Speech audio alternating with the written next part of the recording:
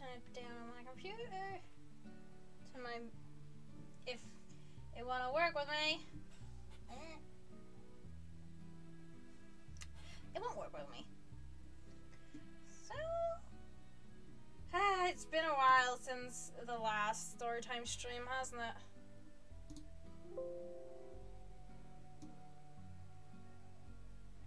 There we are. Hey, it's been a while. Here we go. We are going to be reading Escaping Peril. This is the full book cover that is above me. I changed the scene up a bit to make it look better. Actually, maybe I should.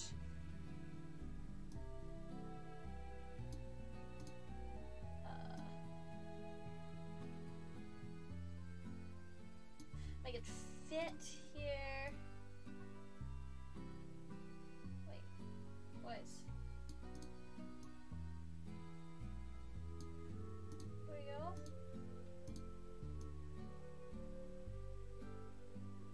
One sec, there we go.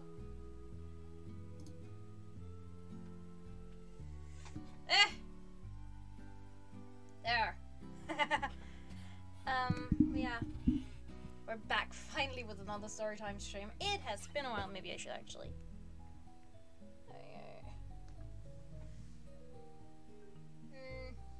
Bit down. I should probably have done that before stream, but yeah. We have set the ambience with the lighting, because there's no light outside, basically, because it is full of clouds.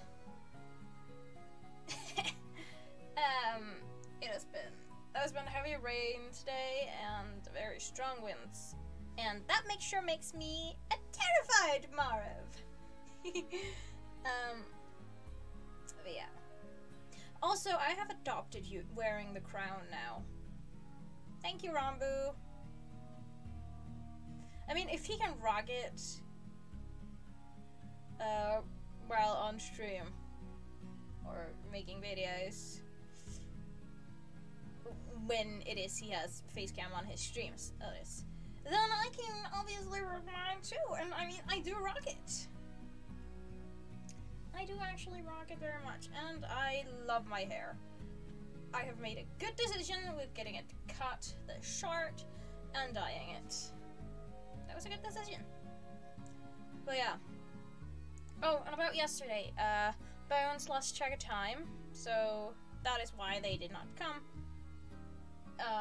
yesterday. But I sent what I had drawn yesterday, and I told them about my lore behind the drawings. And they're coming tomorrow because they're off work tomorrow. They work today, and they've done a dumb. They drove to work without their glasses, and I'm like, babe, dude. I made this joke. Asterix narrows my eyes at you, Asterix. This is how you're gonna look all day. This is what you're gonna look like all day. But yeah. But they're staying safe. Even though they're not wearing their glasses and they drove to work. Remember your glasses if you do wear glasses when you drive, okay? Remember them. Remember them. There we go. A bit more centered.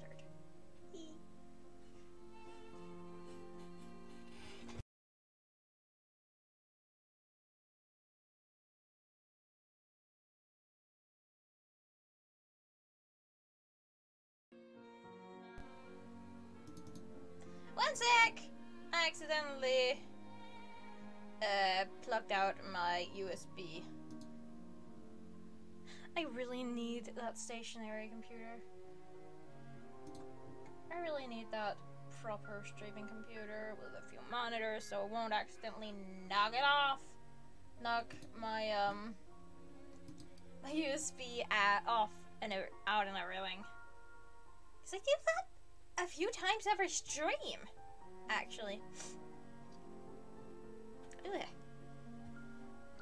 Anyway, yeah.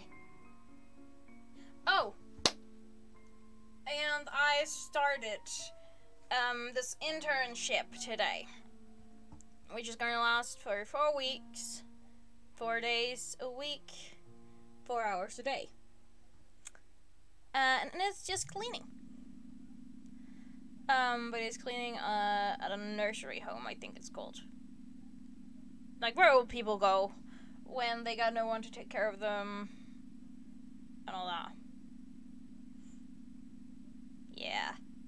And I've never been in one before, so that was something. But they're all super sweet up there. Obviously, I get that named all the time because I was too much of a wimp to say, hey, I actually go by Marib now, and have since October. Or was it September I changed it? I don't remember. And I'm in the process of legally changing it, or getting the money to legally change it. But I was too much of a wimp to do that, so, well, Constant didn't name me, but that's fine. I'm just cleaning. And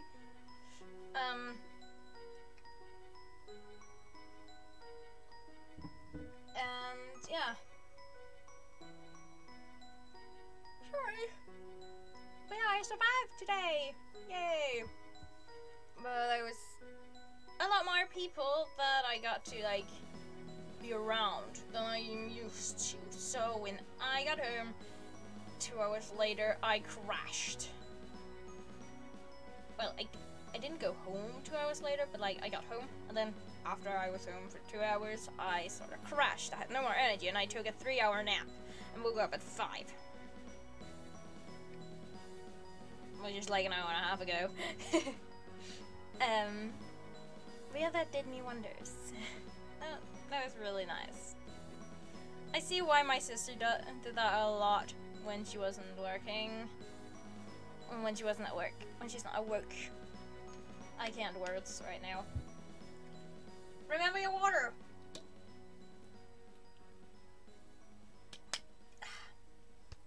This bad boy, it's got 700 milliliters in it. Which is 200 milliliters more than the last bottle. And it doesn't rust. But my water doesn't keep as cold as long. Maybe I should start putting ice cubes in it. If we have some. Also. Oh, that's a satisfying noise, ain't it? Oh, I love it. Anyway, we're gonna be reading today. First 5 chapters as well as the prologue. And we're gonna read the back of it as well first. And we're going to recap the prophecy that this arc is revolving around. Okay, the back. A question of loyalty. Peril has always been loyal, first to Queen Scarlet, even when she used Peril's fatal fire scales to kill countless dragons in her violent Skywing arena. Now, Peril is loyal to Clay, the only dragonette who has ever been her friend. So when Scarlet threatens Jade Mountain Academy and everything Clay cares about, Peril sets off to find her former queen, stop her, and save the day, no matter what it takes. But on the way, Peril is offered a chance at a completely new life, free of her fire scales and all the pain they've brought her. All she has to do is decide where her loyalty really belongs, and whether her own scales might actually be worth saving. I totally did not just get chills from just reading that. Gonna do this a bit. Yeah. Damn, huh? So yeah, recap. Peril's got fire scales. You can't get near them, you'll get burned. Unless you are a mudwing born from a blood red egg, that means you have fireproof scales. So yeah.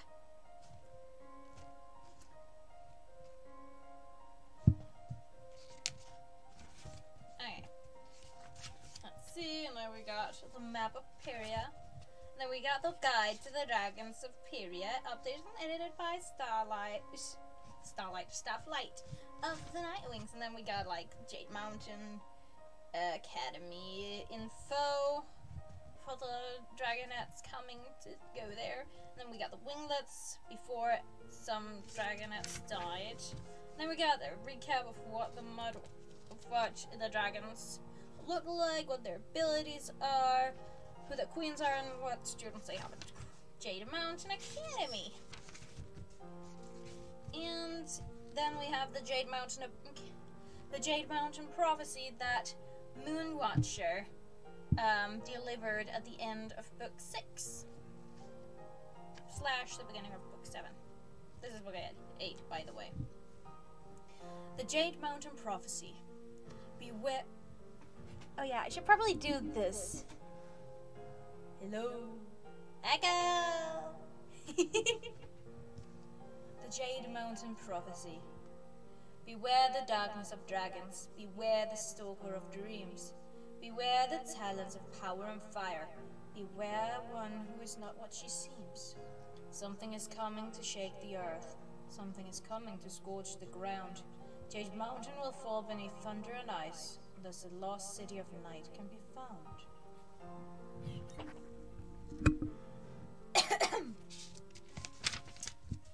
And yeah.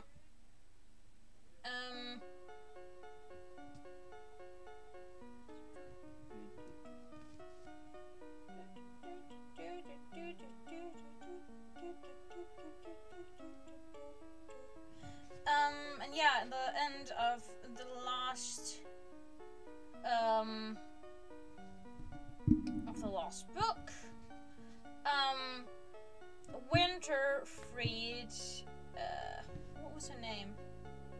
Foeslayer. He freed Foeslayer from the curse that she was put under 2,000 years ago. And now she is on her way home to the actual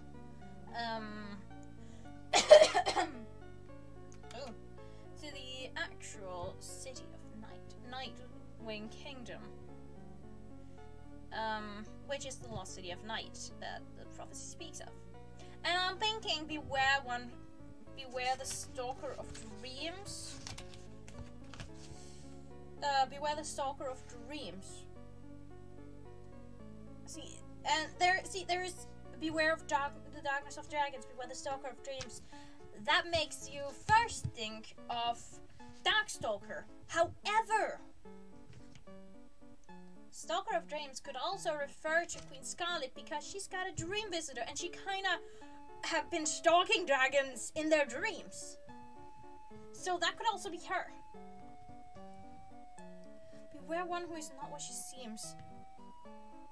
I don't know who the prophecy is referring to there.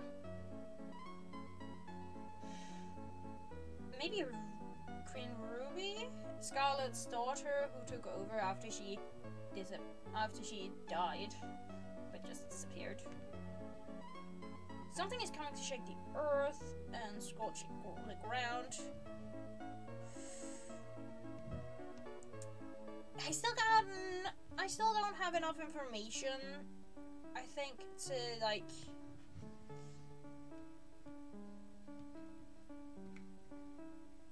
figure out what that is. But beware the talents of power and fire. Peril. 100%. I'm sure that is Peril. Because she's going to be split in this book between her loyalty to Queen Scarlet and to Clay. That's going to be discussed big time. It can go either way. Which is why they have to be careful of her. Be mindful of her. Shake the earth and scorch the ground. I'm not sure. tails. What that is. But Jade Mountain will fall beneath thunder and ice. Ice wings, perhaps? Yes, now. From the last book, we figure out that they have a super superiority complex and that they're assholes. And the only asshole. And the only ice wing that we know right now that isn't an asshole is Winter. He's a nice dragon. Kind dragon.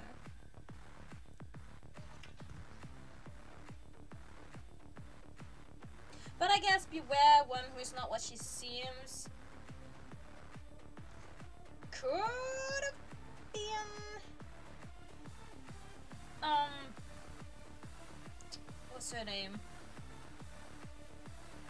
Pyrite, the dragon that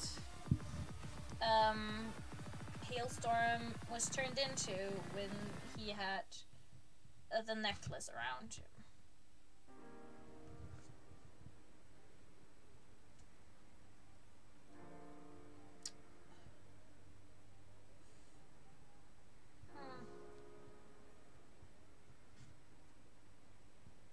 But I guess they could all. It could also be talking about Darkstalker in the last section, like something is coming to us, shake the earth and scorch the ground. Unless the lost city of night can be found, I'm thinking that's where Darkstalker is. Maybe. Or, well, I'm thinking actually he's around, somewhere around Jade Mountain. But,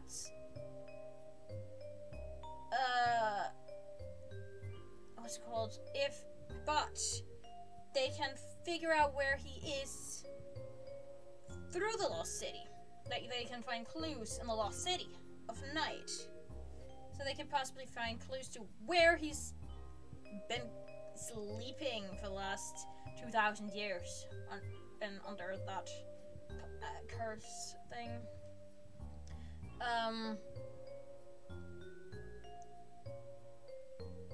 So yeah. And then I find him, and they can either like re-enchant the bracelet that's around him that's put him to sleep forever,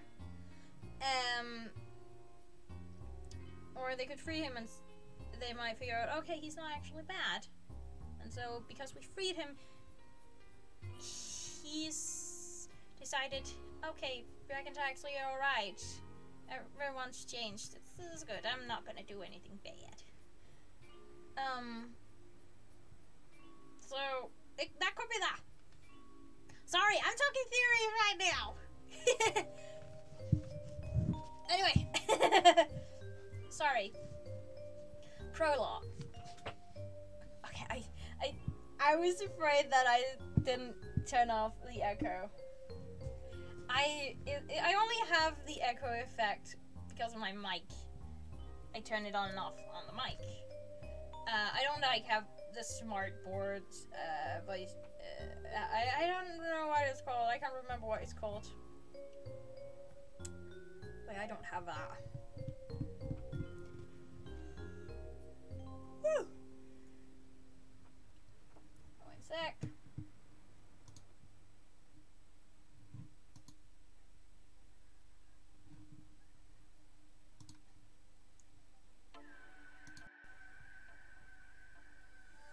Ooh, this is from not Undertale.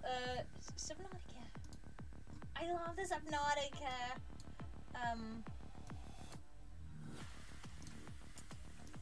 Soundtrack. Well.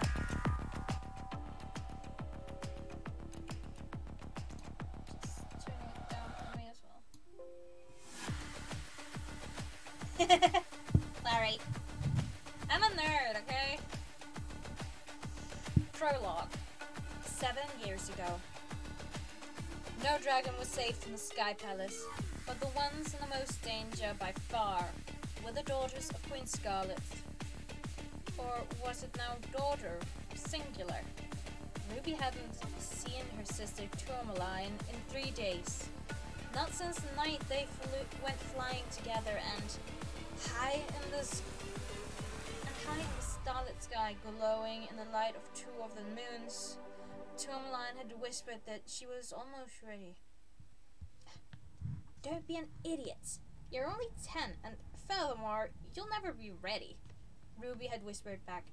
She killed her mother, plus all 3 of her sisters in 11 hours. There's no way to defeat her. She can't be queen forever, Tourmaline said. She has been queen forever, Ruby argued. 24 years is a long time, but not that long, said Tourmaline. Queen Oasis was queen longer than her, and look what happened to her. Are you planning to throw a scavenger at Mother? Ruby asked, because I'm sure she'd appreciate a snack before she killed you.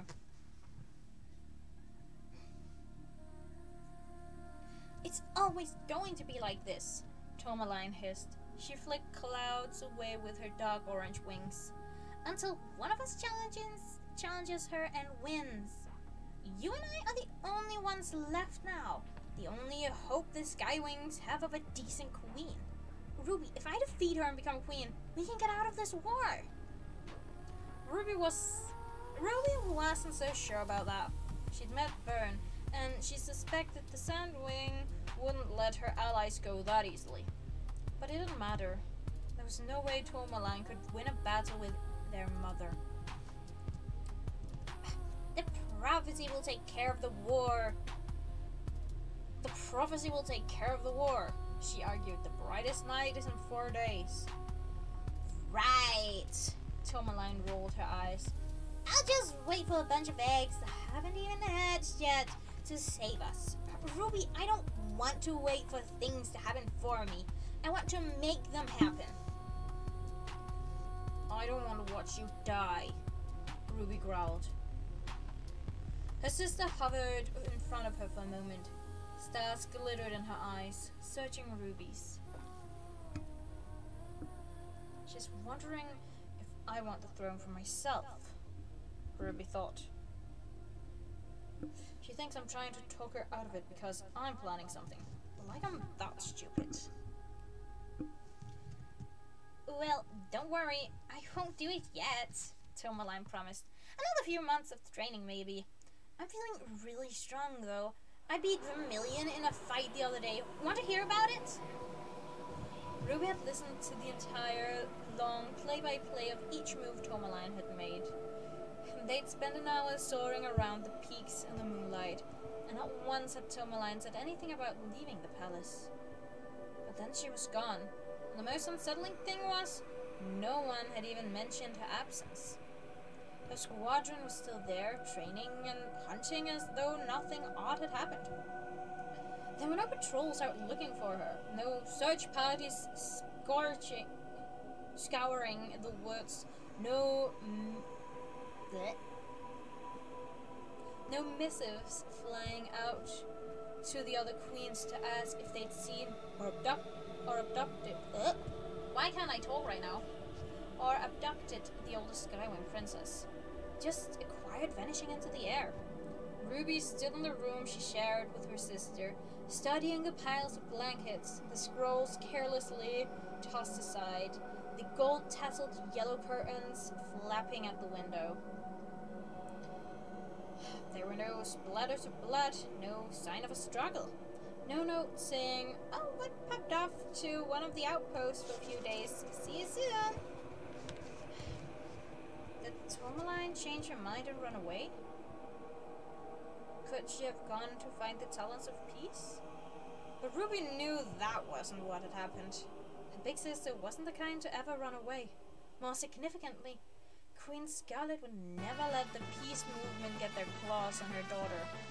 She'd find them and destroy them all first. Heavy talons were slowly squeezing Ruby's insides, digging her claws in harder. One sec. There we go. Digging their claws in harder every minute that Tourmaline was gone.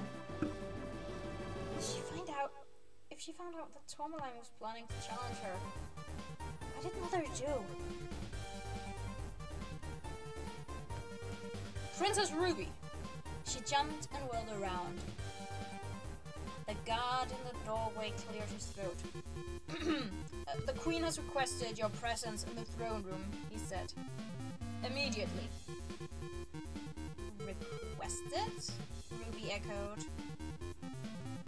The expression on his face said quite clearly that he didn't approve of the question. Never let them see that you're terrified. That's what Tourmaline said. Act like a queen so that one day they'll be cheering for you to slit Mother's throat. But now Tourmaline was gone, and perhaps acting like a queen was exactly what had gotten her killed. Thank you, Ruby said, inclining her head at the guard as she went past him. Her heartbeat drummed through her shoulders and out to her wingtips. The tunnel felt too small, as though she were the size of a 1,000-year-old dragon instead of just a 5-year-old dragonette. Whatever happened to Tourmaline? Am I next? Dragons huddled by the throne room entrance, whispering. They all straightened their heads and wings as she approached. Curiosity gleamed in their eyes. They must have known Tourmaline was missing, even if no one would talk about it. They must have been wondering, like Ruby was, whether Queen Scarlet had decided to dispose of all her potential threatening heirs. But I'm not threatening. I'm not. Ruby ducked her long neck as she entered the room, blinking in the blaze of sunlight that reflected off the gold inlaid in the walls. It felt like walking into a funeral pyre. Oppressive heat and the smell of dragon fire radiating off the crowd of courtiers closed in around her scales.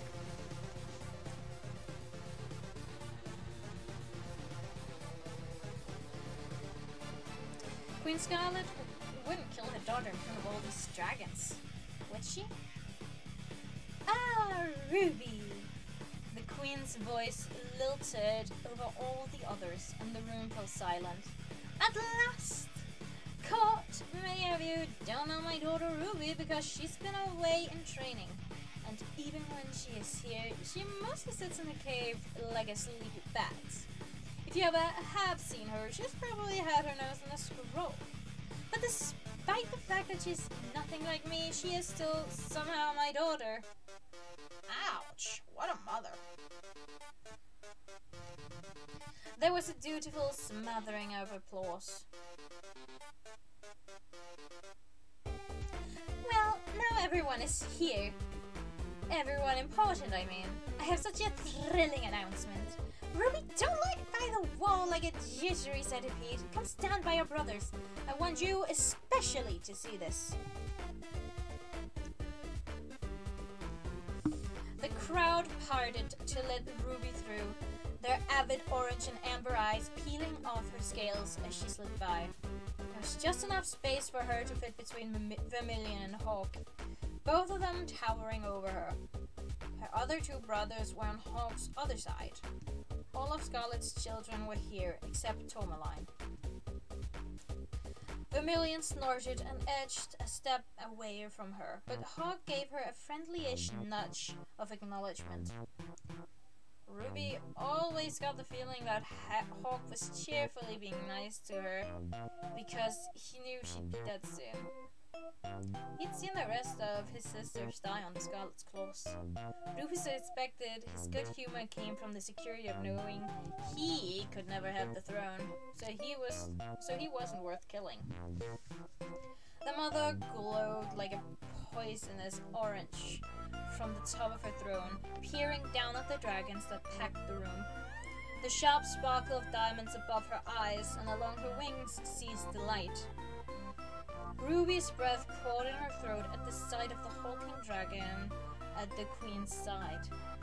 Burn, their sandwing ally, her face twisted in disgust and boredom. Everyone had been instructed to call her queen burn to her face, but Ruby found it hard to think of her that way. For one thing, she hadn't won the war yet. And for another, there was only one queen in Ruby's world, floating her deadly talons around everything in it. On the other side of Queen Scarlet was a tall, oddly piled arrangement of black rocks that seemed to be smoking. Finally, Scarlet said, rolling her eyes as though including the rest of the court in her impatience with Ruby. A chuckle eddied around the crowd.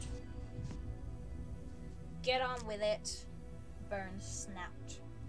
Queen Scarlet flicked her tail and stretched her wings with deliberate languor.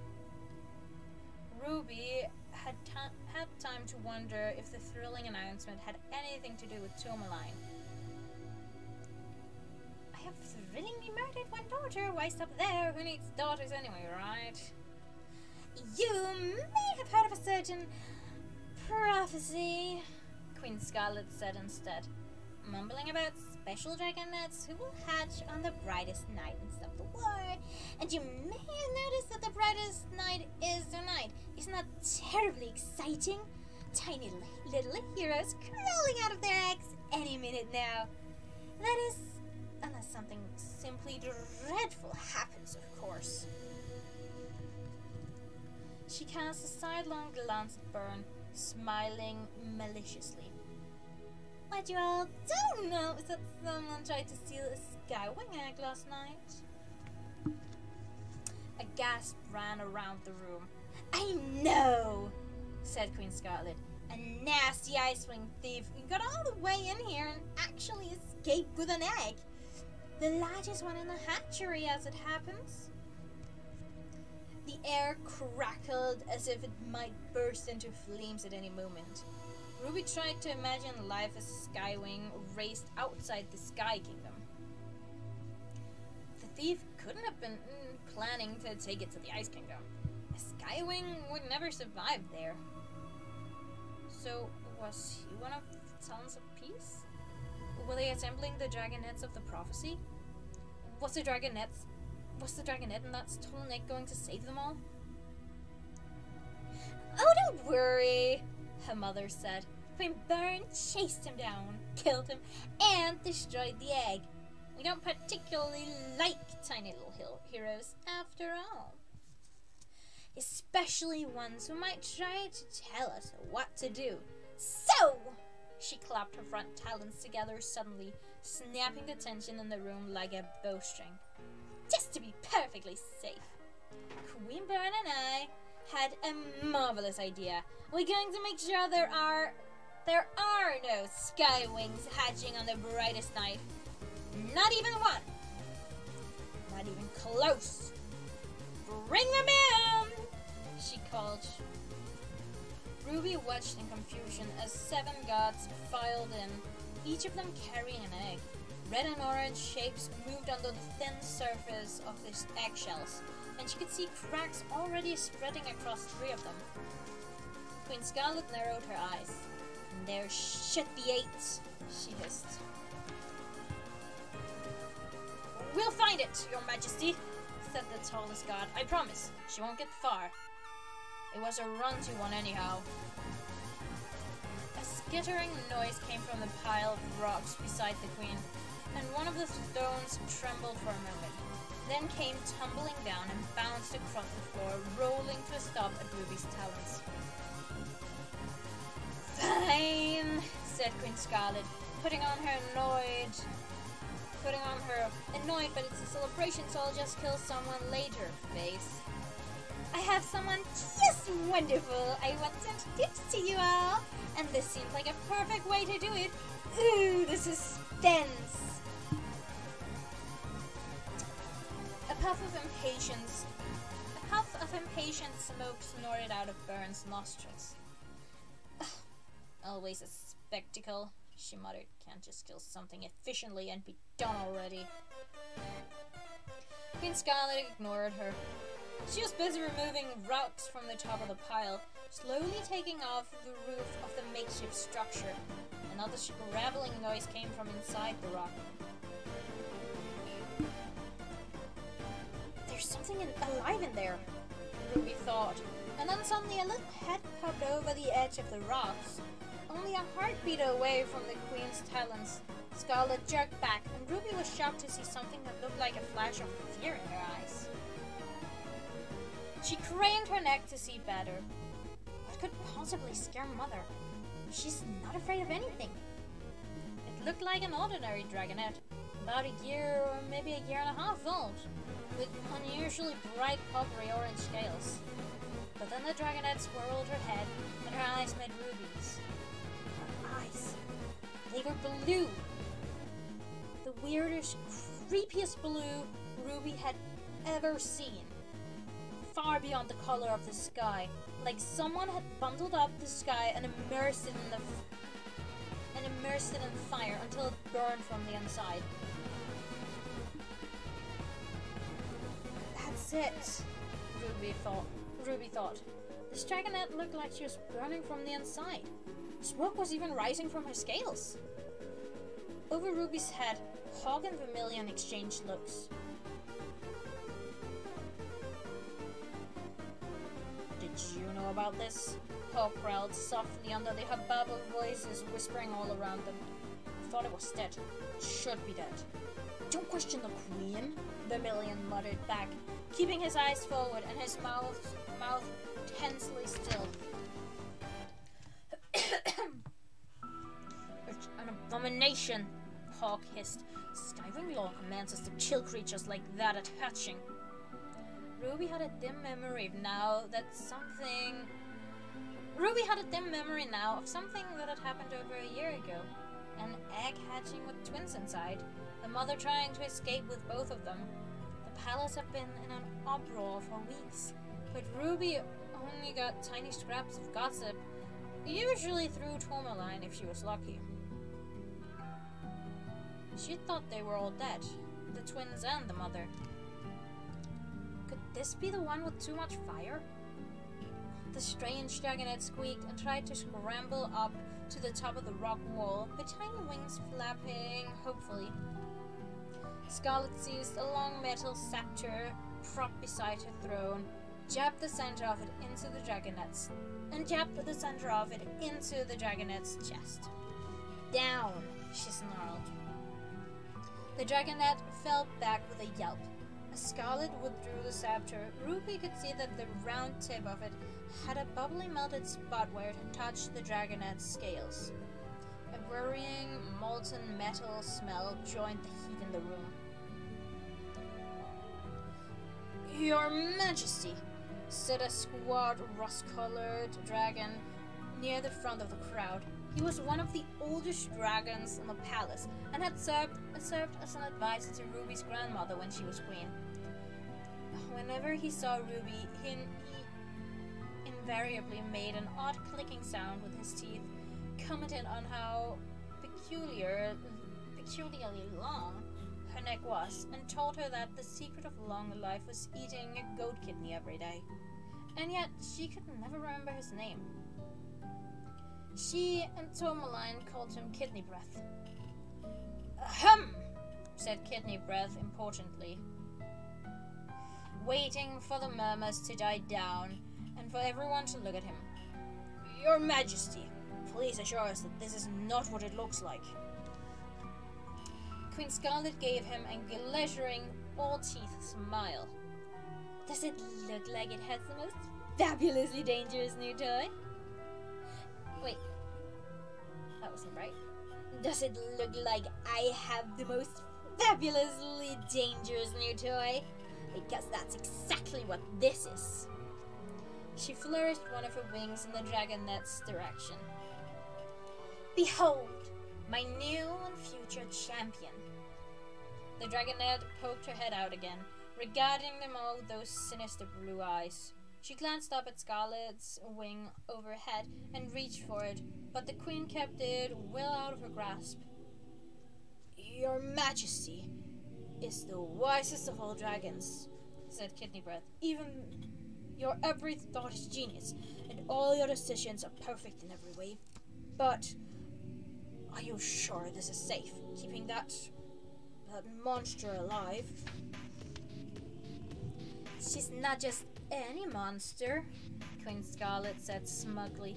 She's my monster, and she's so very useful. Here, darling, show them what you can do. The queen plucked one of the eggs from the guard's talons and passed it casually to the dragonette. At least, she made it look casual, but Ruby could see how carefully Scarlet was avoiding touching the dragonette's claws, and how quickly she snatched her talons back. The dragonette looked down at the egg, which was almost a quarter of her own size. Her expression was curious and a little delighted, as if no one had ever given her a toy before. And then small tremors began to run across the eggshell, and the translucent whiteness began to fade to grey, and the orange shape inside gave a shudder, and then turned black. Black as coal, black as death. Burned husks of trees. Black as dead, burned husks of trees. Before the whole egg went black and no one could see inside anymore. A hush fell over the room. Nobody spoke. Nobody could speak, Ruby thought. She felt as though she couldn't even breathe. Like, perhaps it would be safer to never breathe again. The egg crumbled into a pile of ash in the dragonette's talons. The dragonette stared down at her claws with an unreadable expression. Was she surprised? Pleased with herself? Did she know that with one simple act, by merely holding an egg, she'd managed to terrify every dragon in the room? She tilted her head slightly to peer up at the queen, and in that moment, Ruby caught a glimpse of something familiar in those weird eyes. The dragonette with too much fire was worried that Scarlet would be angry with her. It was Byrne who finally broke the silence. Impressive, she growled. Now deal with the rest of them or let me smash them myself. Scarlet reached over with the scepter and knocked down the wall of rocks in the dragonette's way. Go touch the rest of the eggs, Peril, she ordered. Peril, Ruby thought. The monster has a name.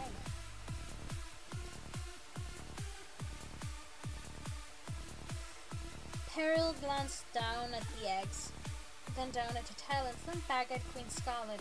She looked very small next to the two queens. But, she said, her voice swallowed by the hot air in the hushed room. But I burned it. You are my champion, said Queen Scarlet coldly. You do as I tell you to. Peril hesitated for a moment, looking around at the wall of scales and wings and unfriendly, suspicious eyes around her. She stepped forward, and the guards holding their eggs all quickly placed them on the ground, stumbling out of her way. One by one, Peril stopped at each egg and laid her claws on it until the dragonette inside was dead. She could do that to anyone, Ruby realized. She can probably kill a full-grown dragon just by touching him. She's the deadliest weapon Mother has ever found. A ripple of horror ricocheted through her scales. Is that what happened to Tourmaline? She couldn't unhook her gaze from the murderous dragonette. Is my sister now a pile of ashes somewhere? As Peril reached the last egg, Ruby finally tore her eyes free and lifted them toward the queen. Scarlet was watching Ruby with a satisfied, sinister look.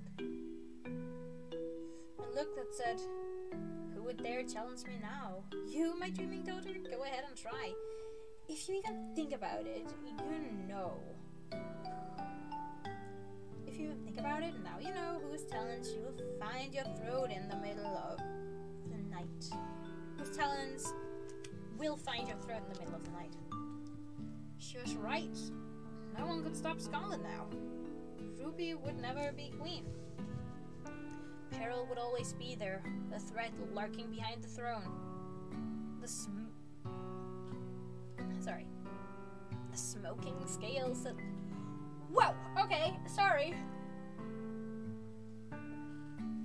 The smoking scales that lay in wait for any dragon who showed even a hint of ambition. So I won't, Ruby thought. I won't dream of the throne. I'll be obedient, loyal, agreeable. Anything she wants me to be. Anything that keeps me alive and as far away from that monster as I can get. You win, Mother. The dragonette lifted her claws from the last smoking egg and turned to Queen Scarlet with a hungry look in her eyes. Ruby recognized that look too. Do you love me now? Look. Excellent, said Queen Scarlet, flicking her tongue between her teeth. A thrilling demonstration.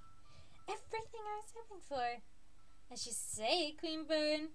So much for that profiting now, right? Peril, back to your place. I hope you know how to control your new dragon, Mother, because she's not just a threat to me. The crowd of dragons surged back, struggling to stay out of Peril's path, as the dragonette walked slowly back to the little cage of rocks. This dragon could destroy the entire world. End of the prologue. And now we're on to part 1 of the book, which is called Scales of Fire.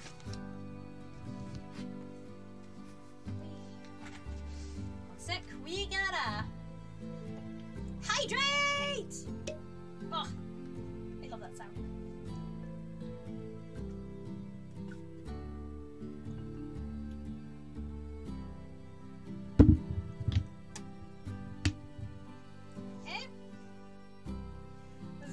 Like a 2.5 hour long stream, I'm pretty sure.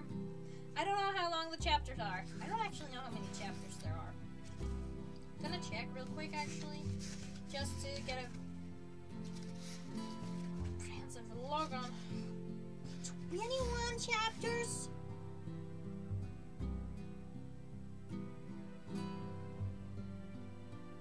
I'm sorry, what?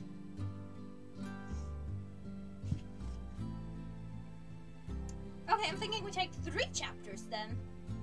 Now. 16.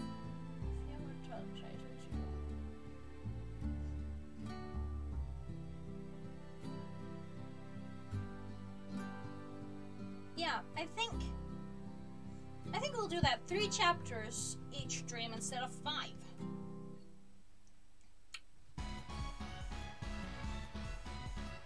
So that'll be 6 streams.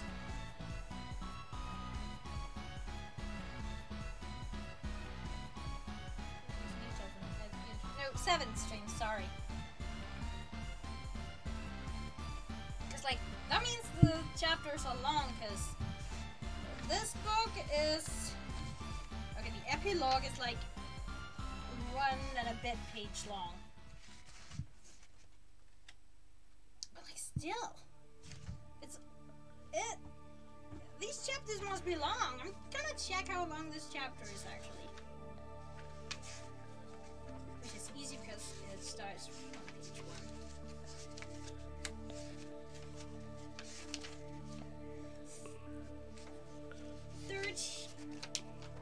12 and a bit, like that. 12 and a bit. I'm gonna check how long these chapters are, because... What? 2, 4, 6...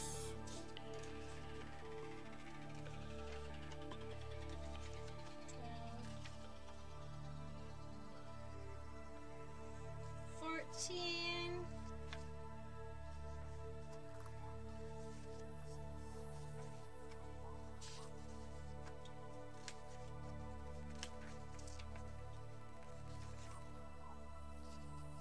13 and a half. Okay. Yeah, okay, these are longer.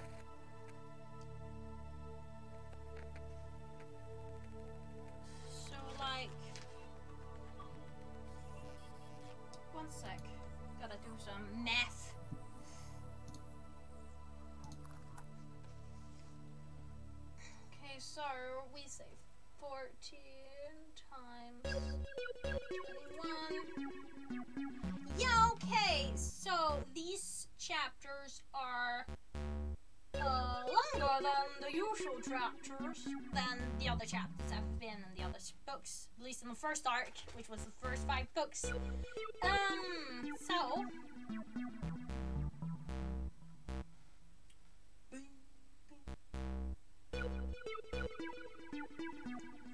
usually it would be 50 pages a stream, but this would be 42 pages a stream, give or take. So it's about the same. These streams might be shorter then, because 3 chapters a book instead of 5. But in return, the chapters are longer. And I don't want to be here for too long and bore you all to death. Yeah. Anyway.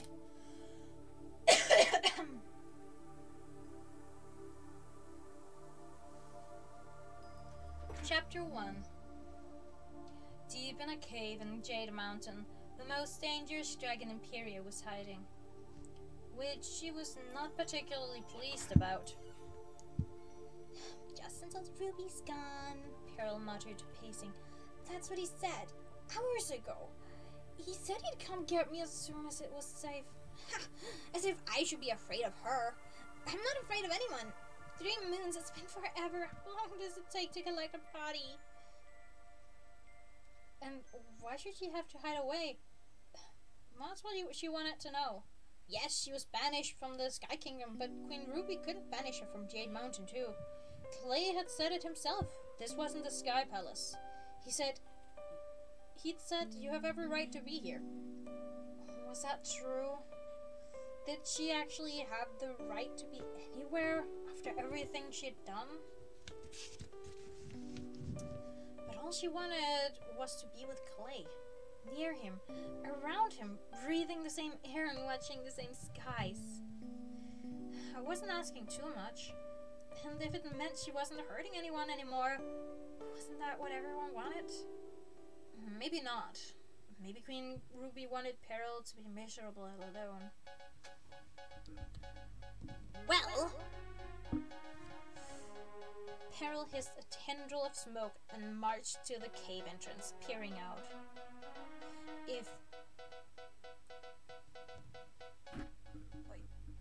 If any dragon tried to keep her away from Clay, she would melt off their head. Even if that dragon was the new Skywing Queen. Unless Clay told me not to, I guess.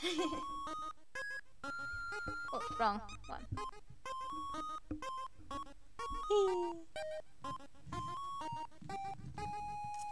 Peril went back to circling the small cave, flicking her wings at the claustrophobic stone walls. There had been a moment, months ago, in the chaos of the Skywing transition, when Peril thought things were going to be different. After she'd helped Clay and the others escape from Scarlet's arena, she'd flown back to the palace, only to find Queen Scarlet and Queen Byrne gone, and the whole tribe in a state of panic. Who would be in charge now? What had happened to their invincible queen? The relief when Princess Ruby arrived and took over. Peril remembered it clearly, with a winch of pity for the idiotic hopeful former self. With an idiotic Trying it again. Peril remembered it clearly, and with a winch of pity for her idiotic hopeful former self. Along with everyone else she had thought. A new queen! One who isn't terrifying. Everything's going to change. It was true. Everything had changed. For the better, generally. For everyone but Peril. There had been no thank yous, no celebrations, or medals. Idiotic hopeful for myself had hoped for them. Idiotic hopeful for myself was very stupid. In fact, there hadn't been any acknowledgement at all that Peril had helped the Dragonets of Destiny defeat Queen Scarlet. I mean, They did most of it, but I did help. Didn't anyone notice? Instead, Ruby's first act as queen had been to banish Peril from the Sky Kingdom.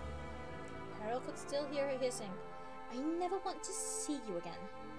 And she could still feel the strange, falling vertigo it had given her, as if her wings had been sliced off. Until that moment, Ruby had always been not friendly exactly, but not hostile either. Mostly she'd been quiet. She'd stayed out of Peril's way, nodding politely in the halls or leaving the room when Peril came to talk to Scarlet. She'd never seemed very queenly, to be frank. So where did this imperious, decisive dragon come from? But why? Peril had asked, trying to ignore the expressions on the guards that surrounded Ruby. Why did they look so pleased? "Because you're a murderer," Ruby replied, as if that should have been perfectly self-evident. "But are we all murderers?" Peril had thought.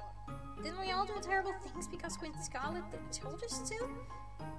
Can you find me one dragon who defied her? Why am I the only one getting punished for obedience?" Then she'd looked into Ruby's eyes and realized it was personal. Ruby actually hated her. Peril had never known that, and even now, she still wasn't sure why. Hadn't they both been loyal Skywing subjects?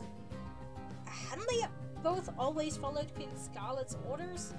Couldn't Ruby, of all dragons, understand everything Peril had done? "Leave now," Ruby had said. "Or die. Whichever." "And how do you plan to make me?" Peril had felt fiery rage swelling under her scales. "I could kill you right now, as easily as breathing. I could kill everyone in this cave just by spreading my wings."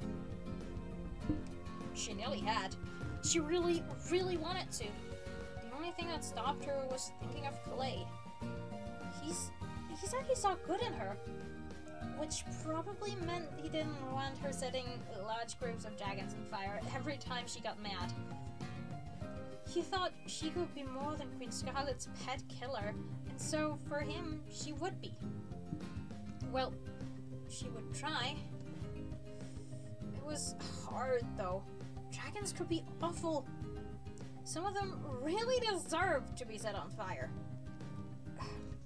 And she didn't like being told to sit in a cave for hours just because the sight of her might make Ruby angry. The Skywing Queen was on her way to Jade Mountain to collect the body of the student who died, Carnelian. So yes, she probably wouldn't be in a very good mood to begin with. Peril could understand that it would be easier for Clay and his friends if she stayed out of their way, so that Ruby's visit would go as smoothly as possible. But why was it taking so long? Peril paced to the cave entrance again, peering out into the dimly lit tunnel. Farther along the tunnel, deeper in the mountain, the faint sound of splashing and laughter echoed from the underground lake. The Sea-Wing students had decided the lake was their exclusive clubhouse, and were there all the time now. Peril was always careful to avoid them. She avoided all the students as much as she could. Everyone here was afraid of her, but no one was careful of her the way they'd been in the Sky Kingdom. Only the Skywings knew how to steer a wide path around her. The dragons in Scarlet's palace had been experts at avoiding Peril. Wherever she'd gone, empty space opened up around her. Here, she had to be the cautious one. She was responsible for staying out of their way. Even though they were terrified of her, the other students kept forgetting she was there. But what if she bumped into one of them? What if her tail brushed someone's wing by accident? How would Clay look at her then? He said she deserved a second chance, but if she burned one of his students, she knew there wouldn't be a third. Peril Peril's claws twisted and clenched, thinking of all the dragonets Clay was protecting here. Did he love them more than her? He must. He should. Why wouldn't he? They were innocent symbols of the bright future he always talked about. None of them had murdered. Her mind shied away from the numbers. A whole lot of people. Dragons. But none of them had saved his life either. And his friends. Didn't matter. They still hated her. Those shining friends who stood between her and Clay as blue and green and gold flames, flaring suspiciously whenever she so much as looked at him. Down on the sands burned stronghold after she'd saved him under all the eyes of all the tribes. Clay had said, "Maybe Peril is our wings of fire." And for one surreal moment, she thought, maybe I am. Maybe this makes up for everything I've done. Maybe by saving Clay, I've saved the world. Maybe everyone will forgive me now. Maybe everyone will love me now. But that wasn't what had happened. After the end of the war, Peril had searched for Queen Scarlet for months, all across the continent, and wherever she went, dragons fled screaming at the sight of her. Or they fainted, or they threw spears and rocks at her, along with anything else sharp or pointy or heavy that they could get their talons on. Once, she'd been walloped in the face by a dead crocodile, flung from the depths of the mudwing swamps. It was strange to realize that things like that could hurt more on the inside of your scales than the outside.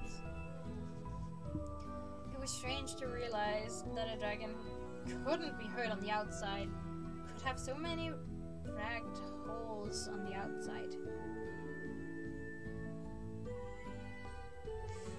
There! Talons thumping on stone, the rough slither of a tail. Was it him? Peril nearly leaped into the corridor and came within a wing flicker of colliding with a dragon who definitely wasn't Clay. A dark green sea-wing dragonet. The dark green sea-wing dragonet didn't scream or faint or stagger back in terror.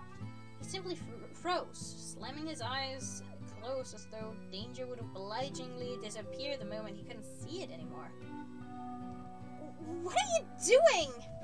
Peril yelped, jumping away from him. He said in a low, rumbly voice. "Walking in the halls back to your cave?" He risked opening one eye to peer at her. "Well, that was very stupid of you," she snapped. He thought about that for a moment, then opened both eyes and regarded her peaceably.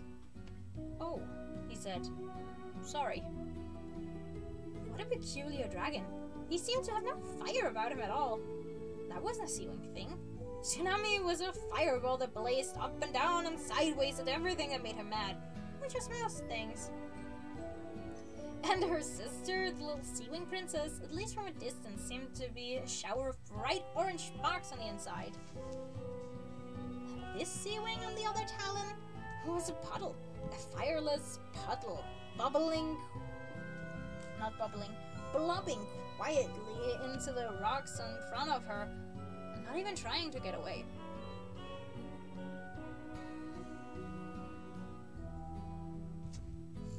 "You're Peril, aren't you?" he said. "Queen Scarlet's..." He trailed off, perhaps realizing there was no good way to end that sentence. "Champion, monster, notorious death monster!" "Yes," she hissed, "Queen Scarlet's notorious death monster." He made an odd hiccuping noise and ducked his head. "Ah, okay, I'll just go then." What would Clay want her to do in this situation?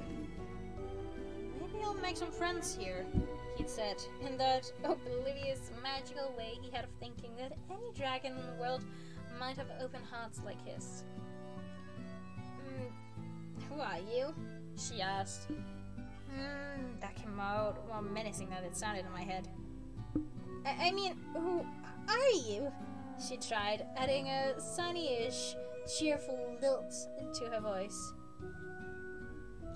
Now I sound manic. I'm not being creepy, she added hastily. I'm not, like, putting you on a murder list or anything. I don't have a murder list. Not a to-be murder list, I mean. Wait, no, to be clear, I don't have any kind of murder list at all. Definitely, definitely out of the murdering business. Me. Maybe I should stop saying the word murder. That would be great, the Sea Wing said, if you wouldn't mind. I just did what I was told, she said in a rush. She couldn't remember another dragon standing still long enough to hear her say that. Not since Ruby had thrown her out of the Sky Palace. I was just doing what my queen told me to. Isn't that what everyone does? I can't help what I'm like and what she made me do. Can I? Maybe it was that he didn't look scared. He didn't look thrilled to be having this conversation, but he hadn't run screaming yet. His green-eyed gaze traveled thoughtfully along her smoking scales, shifted for a moment to his own talons, and then dropped to the ground. I guess, he said. Turtle. Peril puzzled over this for a moment. Was it some kind of Sea Wing code? Was he calling her a turtle? Was that a good or a bad thing? Moose? She tried out, just to see what would happen. He squinted at her. I mean, my name is Turtle. Oh, she said. Right. Hello. Thank you for not screaming or fainting or throwing a crocodile at me.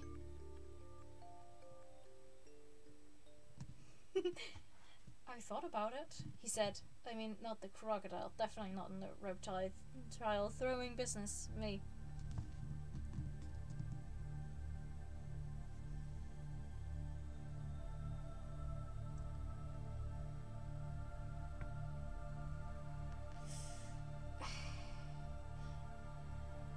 Sorry. Now it was her turn to narrow her eyes at him. Was he making fun of her? Haha. He tried. Friendly joke.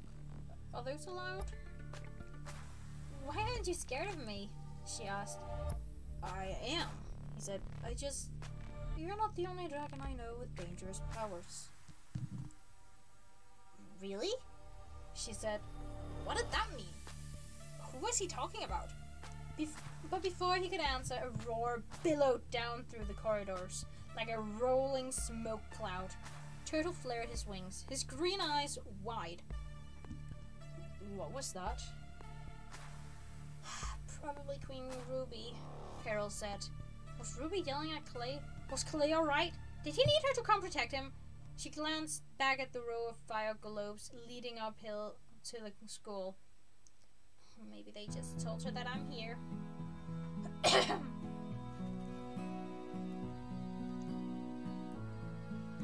Want to go find out?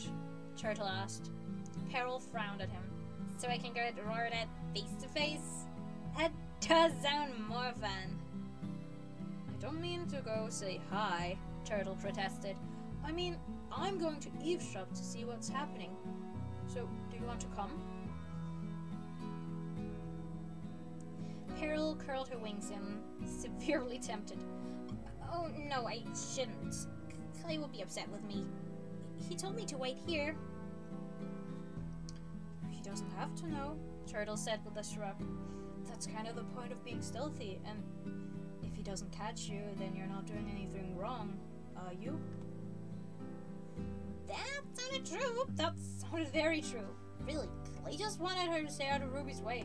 So if she didn't let Ruby see her, that was basically the same thing, right? After all, he didn't specifically say you must hide in a cave for hours like an obedient snail. Stop for a moment. Think this through. On the one talent, she was still pretty sure Clay wouldn't approve of this plan. On the other talent, it sounded a lot more appealing than sitting in a cave waiting to be released. On the third talent, why was this strange Sea Wing offering to hang out with her? Did he have an agenda? Was it because if they got caught, she was sure to get in a lot more trouble than he would? And again, on the fourth talent, shouldn't she say yes to the first friendly dragon she'd met at the school? Clay did want her to make friends. So in a way, she was doing something he would approve of, right? Unless Clay secretly thought she was too dangerous for anyone to be friends with. He might think that. She kind of was. Her only friend before Clay had been killed by Queen Scarlet for selling Peril too much. Well, then maybe she needed more friends so that some of them could be expendable. If anything happened to Clay right now, it would be the end of all things. She would literally burn down the world. She couldn't even think about it. Or else the tunnel would soon be a rage of full of rage smoke. But if she had Clay and Turtle as friends, and then Turtle got himself killed by Queen Scarlet or accidentally set on fire, well, then she'd survive okay. Maybe she'd still have Clay? It occurred to her that this was a rather morbid chain of thought to be having about a new friend. Yes! She said decisively, making him jump. Let's go! You walk in front so I don't whack you with my tail by accident. But don't move too slowly or I might accidentally step on you. She ducked into the cave again to let him by safely. Turtle had an "I'm now sensing this was a terrible idea" expression on his face, but he took the lead without arguing and managed to walk fast enough that Peril wasn't annoyed. The roar echoed from above it again. Together, more or less, Turtle and Peril headed straight for it. End of chapter 1.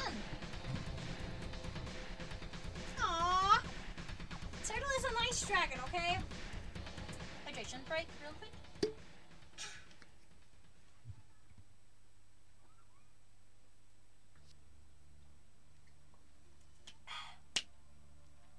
It doesn't register me drinking. I can't tell if it's registering me drinking, the sound of me drinking water or not. So like, if you can hear me drink water and it annoys you, please let me know, because I don't want to annoy you guys even more than I already am. Oh dear. But yeah, Peril, that was a rather morbid train of thought to have about friends. But then again, she's never... Oh. Gassy. Maybe it's because of that Pepsi Max I drank. And now the water is making me yawn. Anyway. Chapter 2. For the past week, Carnelian's body had been kept in a cave near the peak of Jade Mountain.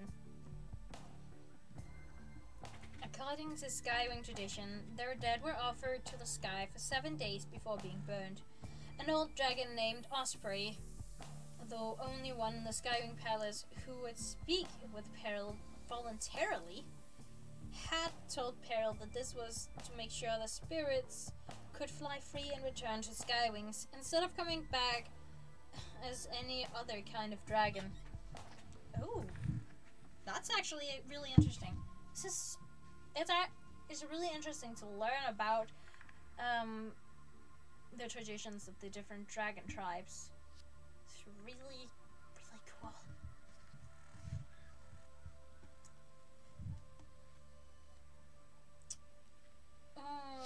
That kind of talk always made Queen Scarlet roll her eyes, though. She let her tribe follow whatever rituals they cared about, but she was not much interested in what happened to dragons after they were dead. Peril had visited the body twice, at night when everyone else was asleep. She didn't remember ever meeting this fierce red dragonette in the Sky Kingdom, but then she didn't know most Skywings by name. Queen Scarlet didn't like it when Peril tried to talk to other dragons. To be honest, neither did the other dragons. So Peril had seen the morning cave by moonlight, the tall arched roof, the towering slender pillars of pale grey rocks, all the windows and skylights that opened to the air.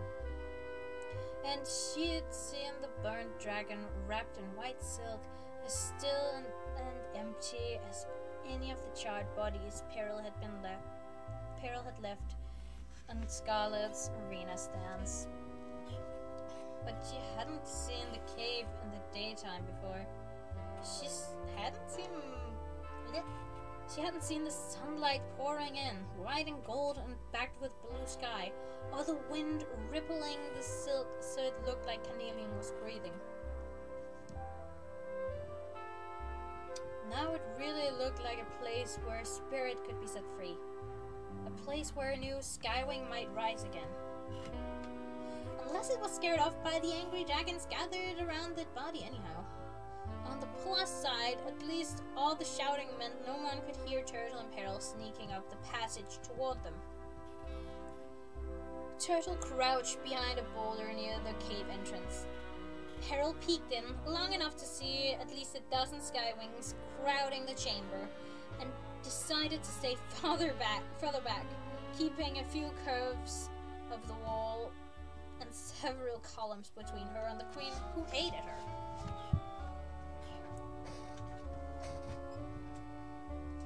I smell lies all over the story.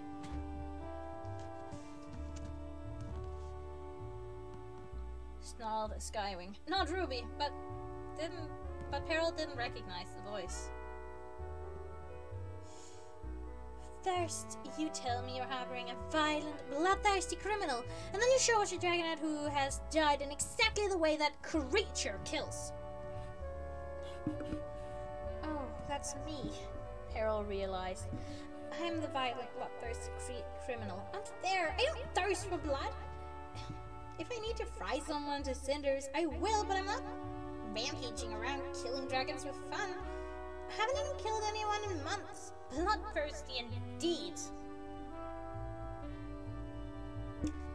It was a fire, Tsunami's voice interjected. I don't like Peril any more than you do, but I promise she didn't do this to Carnelian. Very supportive, thanks, Tsunami. The unfamiliar Skywing hissed with disbelief.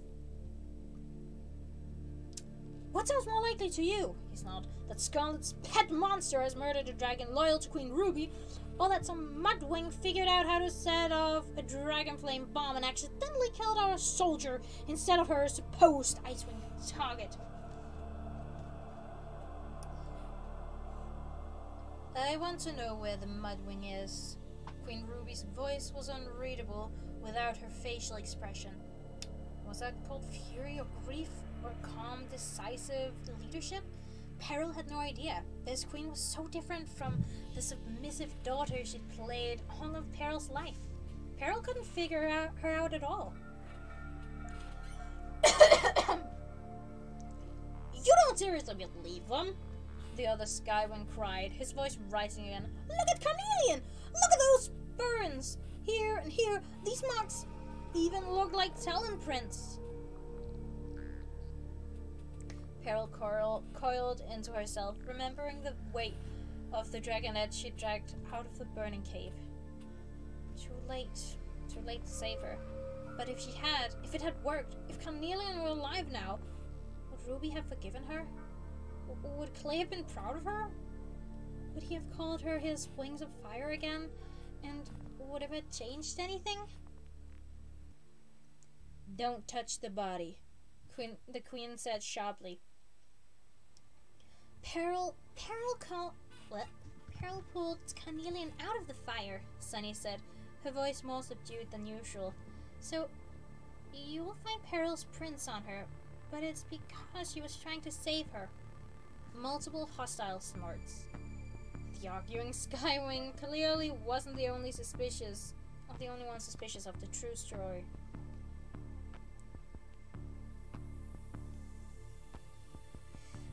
Tell me what you're doing to find and punish the mudwing who did this, said Queen Ruby. What is her name? Sora. That was Clay! It felt like wings spreading inside her heart. Clay was speaking in his wonderful, warm voice. She's my sister.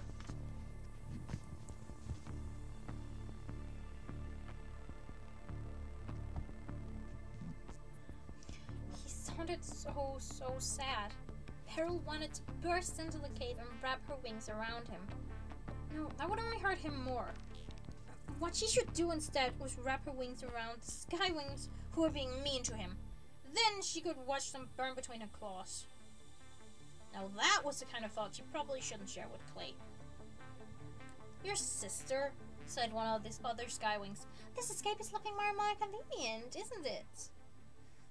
Queen Maheen has agreed to meet with you, Sunny said a little desperately. Here or at her palace, whichever you prefer. We can send a messenger to her right now. She wants to help you find justice. We all do. Peril always thought of Clay's soul as a torch that never went out, burning clear and true all night long. Sunny, on the other hand, was a blaze of warm sunlight. The annoying kind they gave a dragon headaches and made you want to scorch things because stop smiling already, the world is horrible, go away. Peril knew this was bad. Sunny was the only one of Clay's friends who tried to be nice to Peril, and yet Peril still wanted to push her off a cliff on a daily basis. Sometimes she dreamed that she'd left Sunny in Scarlet's cage and run off with Clay, and at the end he'd turn to her and say, "You're right, we don't need anyone else. Forget all the smiling sandwings and brave sea wings and beautiful rain wings we've ever known." But then she supposed he wouldn't be Clay, her Clay, who loved his friends so much he kept trying to die for them. That was a plan, by the way, that was never going to happen on Peril's watch.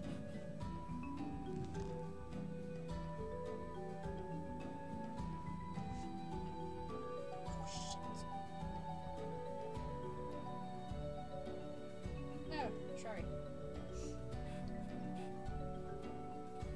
Your Majesty, a new voice cut in suddenly. Someone is approaching from the north. Queen Maheen? Someone else asked. No, said the Watcher. I see orange scales. She trailed off, and in the silence that followed, Peril felt an overwhelming wave of horror surge slowly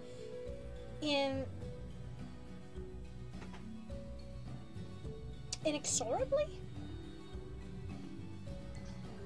Surge slowly and inexorably toward them, and then crash over everyone listening. It's Queen Scarlet, Ruby whispered. You were right. She's still alive. I'm coming to kill you, I bet, Peril thought, since I wouldn't do it for her.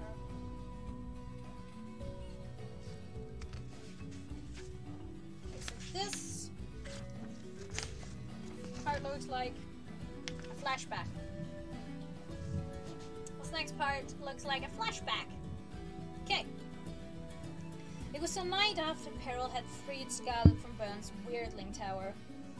The two of them were huddled around a fire in the unfriendly wasteland between the Ice Kingdom and the Kingdom of Sand. Scarlet was pricking bits of reindeer out of her teeth, and Peril was trying not to stare at her queen's newly disfigured face. We'll go home tomorrow, Scarlet said. I'll figure out how to kill those prophecy brats from there. With or without you. You should know. Peril hesitated. What? Scarlet threw a hoof at her, whacking Peril hard just above the eyes. Don't mumble. I'm furious at you already. I cannot handle you being annoying as well as disobedient right now. Peril rubbed her forehead and tried to remember why she thought rescuing Scarlet was a good idea. Maybe she'd always known it was a bad idea, but she'd still felt as though it was her responsibility. Or maybe she just needed Scarlet to stop slithering through her dreams, making every night even worse than the days of crocodile throwing and dragons screaming at her. It's just that Ruby is queen now, Peril said, and the Skywings really love her. She added, a little vindictively. Scarlet flapped one dismissive wing. I know about that. But Ruby will roll right over and hand back my throne. She's a good daughter, unlike some dragons I could mention. I don't think she will, Peril said. She's made a lot of changes already. She doesn't do what Baron wants her to do. She's pulled back on all the fronts of the war since destroying the Summer Palace. And if she's consolidating her power and gathering her warriors to defend the palace, as if she's consolidating her power and gathering her warriors to defend the palace and herself. Plus, she banished me. She's a lot scarier than I thought she was. A lot scarier than you think she is.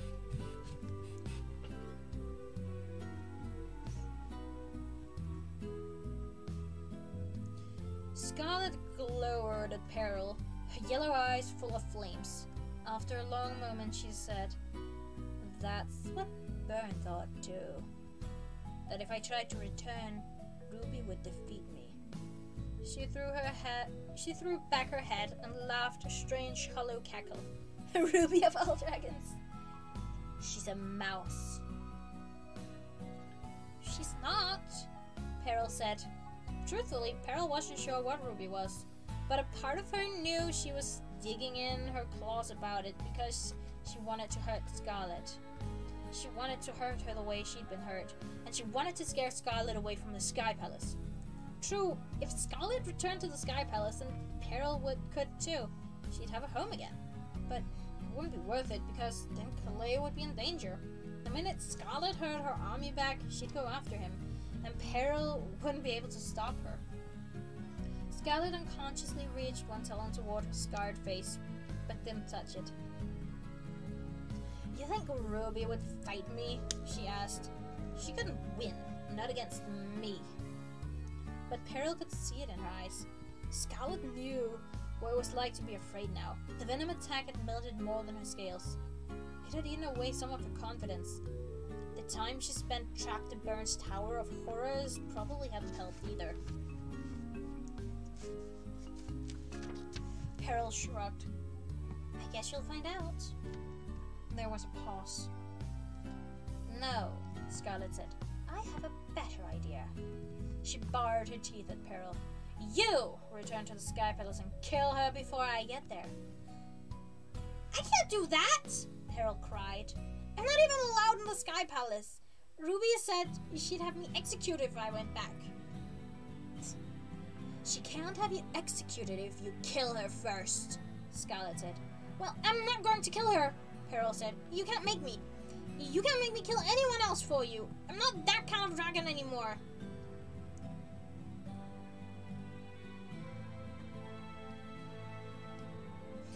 Scarlet's eyes narrowed. "Oh, really? You think you've changed so much? I know you. You like killing dragons. You've always liked it. It's one of the things I can stand about you. None of the simpering, moaning guilt another dragon might have. You were born to burn your enemies, and mine. Mostly mine."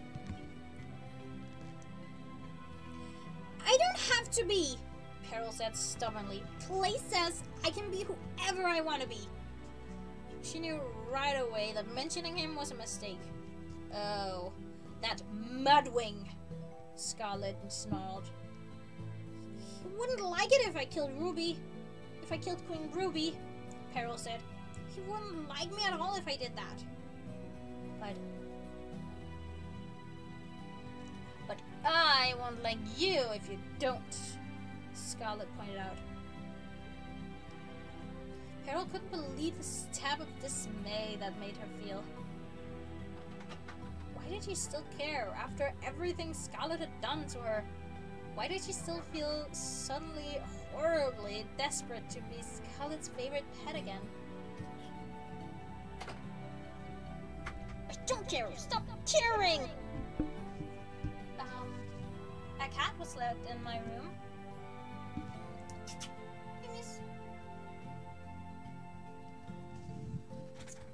One sec.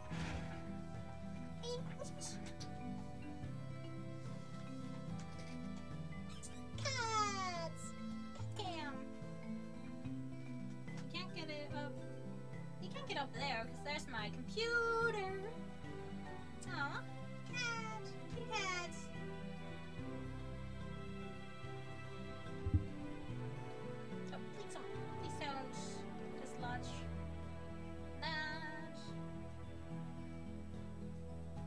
He's the one who tried to bite off my thumb, by the way.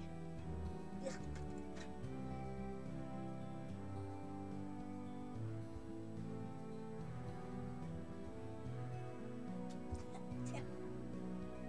Dude.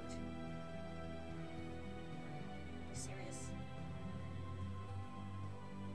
Just gonna sit here now. Cool.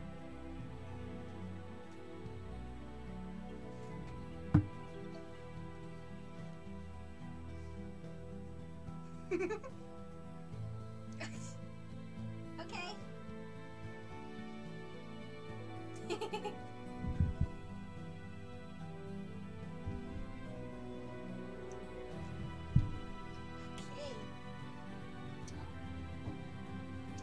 He jumped down.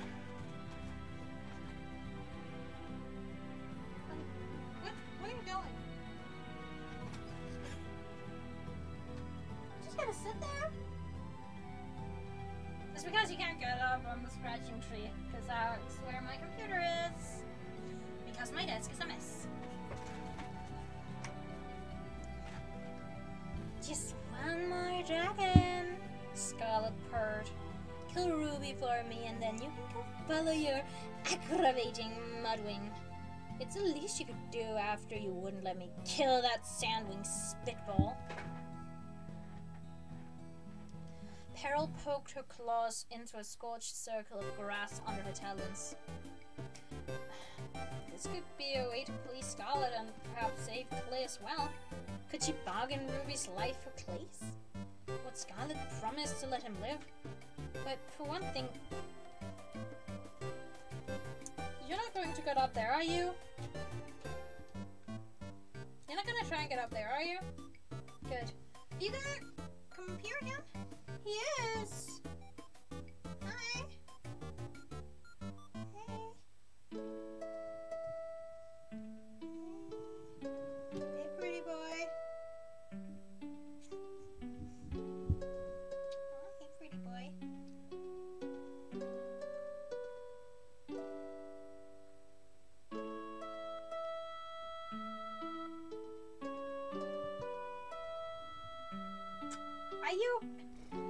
Are you kidding me?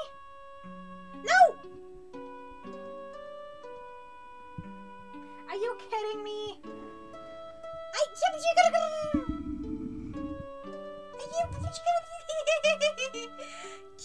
Why are you doing this to me?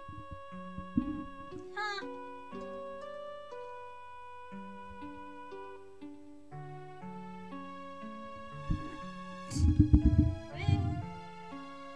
Dumb cat. You are a meanie. No, you are.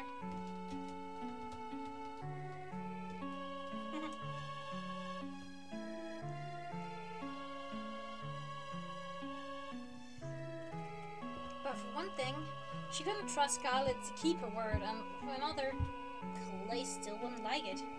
Even if she only did it to protect him. She knew he'd be disappointed in her. The last time they'd seen each other, he'd been hopeful. He could see another possible future for her. She wanted to be that dragon for him. No, she said.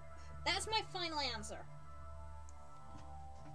Then you're useless to me, Scarlet hissed furiously. The next Scarlet morning was gone. The next morning, Scarlet was gone. Peril had not been able to find her, and no one else had seen her for months, even in their dreams, until she tried to get an Icewing student to kill the dragonettes for her. That was the end of that flashback, by the way. I was just lying there. Down there. Still trying to make other dragons do her killing. So something had kept her scared. Maybe Peril's words, or maybe hearing what had happened to Burn and Blister. But if she was coming this way now, then she wasn't scared anymore.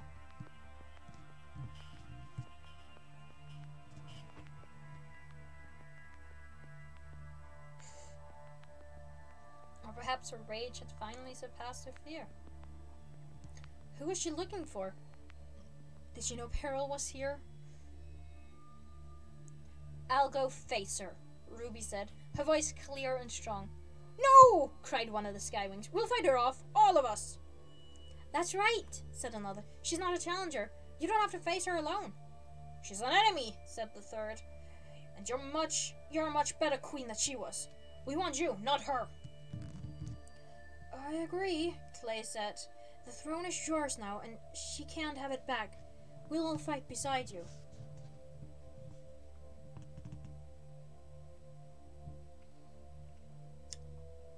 A long pause.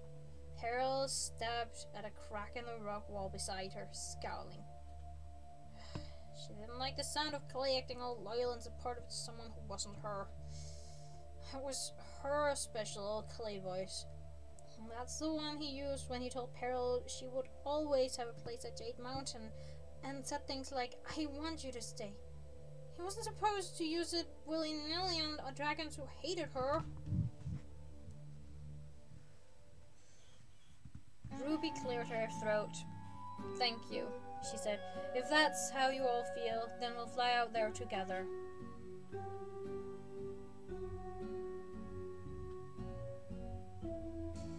Peril heard claws scraping on the rocks. She pictured the queen spinning toward the sky. A moment later, the cave echoed with the sound of flapping wings as they all took off. Two Skywing queens who both dislike me quite a lot. I should hide. I should run. I should run and hide. But if Scarlet was out there and Clay was flying toward her, Peril couldn't let him face her alone. Scarlet was still her responsibility. She darted into the cave, barreling past Turtle. Where are you going? He called. What happened to Stealth? I have to protect Clay, she called back, spreading her wings. She couldn't hear his answer over the wing beats as she shot through one of the skylights. It was Scarlet. Peril recognized the curve of her wings instantly, and she could see the dark scar on the side of her face, even from a distance. The former Skywing Queen was speeding her way toward them, her whole body radiating fury and vengeance. Ruby and her soldiers were forming into a defensive wing to confront her. Peril spiraled up into the clouds and hovered above the mountain peak indecisively. Should she fly down to join the soldiers around Queen Ruby and Clay? What if her appearance sent them into panic or distracted them from fighting Scarlet? As long as Clay was not in immediate danger, maybe she should wait and see what happened before joining in.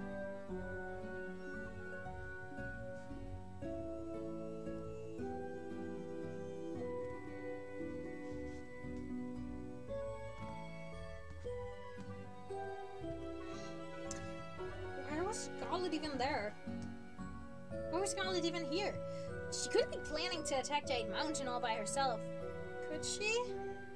Maybe this had something to do with the students who'd gone looking for her. A group of 4 dragonettes had gone in search of Scarlet about a week ago, right after Carnelian died. Peril knew from Clay that they'd been in the rainforest with Glory for a day, and then they'd flown away to find an ice ring that Scarlet supposedly had imprisoned somewhere. But no one knew if they'd found Scarlet, and Peril sort of expected that if they had, they'd all be dead. Was that why Scarlet was here? Had the dragonettes done something to push her over the edge from caution to rage? She felt a sudden compression of alarm in her chest. Scarlet was... No, this is not her thing. Okay. Scarlet was carrying something in her arms. It was too small to be a body, surely. Scarlet wheeled about in the air suddenly, out of flaming distance of the wall of Skywing soldiers facing her. Traitors! She shrieked. All of you, disloyal cowards! She lifted whatever she was holding and shook it at them. I destroy anyone who opposes me. I will have my vengeance, and I will get my throne back. This This is just one of the dragons I'll kill, and you'll all be next. She flung the object at one as hard as she could, then abruptly whirled around and flew away, her enormous wings eating up the distance with powerful strokes. One of the sky wings lunged forward to catch the missile. Peril couldn't hold back her curiosity. She swooped closer as the sky wing looked down at the thing in his talons, then turned, shuddering, to show it to Ruby and the others. Sunny began to scream as though her heart was being ripped out of her chest. Flame reached to catch her before she fell out of the sky. The Skywing was holding the severed head of Queen Glory of the Rain Wings.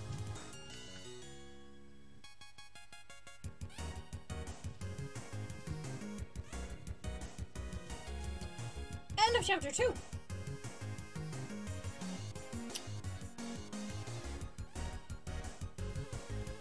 What? Glory's not dead, surely. I'm sure she's not dead. It must be Animus magic from the scroll, the Animus touched scroll. The scroll that holds all of Darkstalker's Animus magic. That must be the Nightwing's head that she was working with. That must be him. That must be his head. She must have ripped something out of the scroll, a little piece of the scroll out, and like put it in his mouth and like enchanted it to change to Glory's head. Because surely she's not dead. Deathbringer would not have allowed that.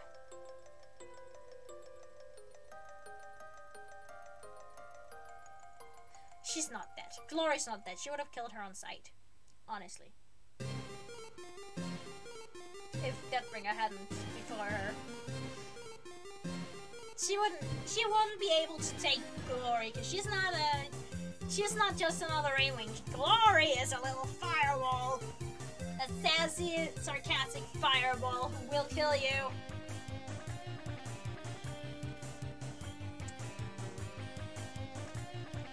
It's not Glory, I'm sure of it. Hydration break, and... Ah!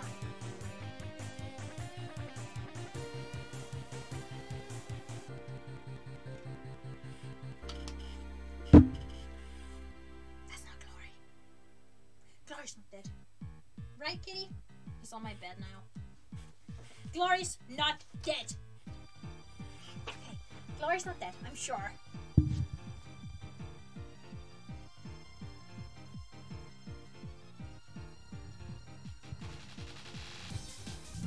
Chapter 3. Tsunami's roar should have flattened the mountains and ripped holes in the sky. She shot after Queen Scarlet, a blue blur against the clouds. Go with her! Queen Glory shouted at her soldiers. She grabbed the head from the dazed Skywing who held it. All of you, go now! They obeyed in one glittering mass of red and orange, except for one who turned at the last minute to face Ruby. If we catch her, he said hesitantly, do you want us to? Yes, kill her, Ruby said. I don't mind who does it. He nodded and wheeled around to follow the others. Should I go with them? Peril wondered. Surely there were enough dragons chasing Scarlet without her. What she really wanted to do was take care of Clay. Knowing how he was about his friends, Peril guessed with a stab of jealousy that she was immediately ashamed of. He must be devastated. Would he be devastated if that was my head? Stop thinking about yourself, Peril. Worry about Clay. He was half carrying Sunny down to a flat shelf of grey rock that angled out of the mountain below them. Ruby glanced at the head in her talons and then followed. So this would be awkward.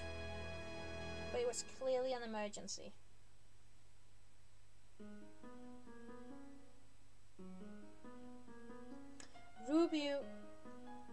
So this would be awkward.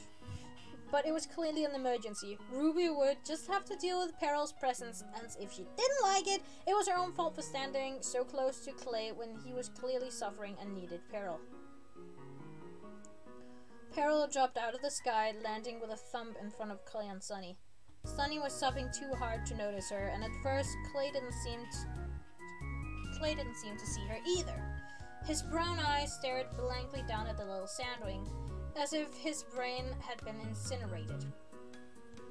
It was only Ruby who reacted immediately, recoiling with a hiss of fury at the sight of Peril. "What are you doing here?" Ruby demanded. "In my mountains!" "These are my friends," Peril said, lifting her chin. "You can't make me stay away from my friends." "Monsters don't have friends," hissed Ruby. Peril gave Clay a sideways glance, waiting for him to say something like, "She's not a monster," or we are her friends.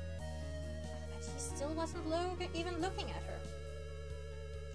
"How would you kill Glory?" Sunny cried. "Glory's amazing and indestructible, and his magical death spit. Plus Deathbringer and a whole army of Rainwings who would die for her. Clay, please tell me that's not her." "Maybe it's a trick," Clay said, turning numbly toward the head in Ruby's talons. It didn't look like a trick to Peril.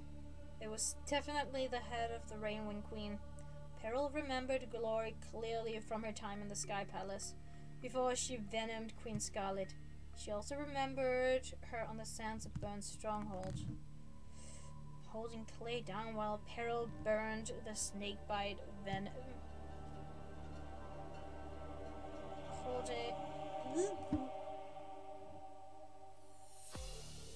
Wait.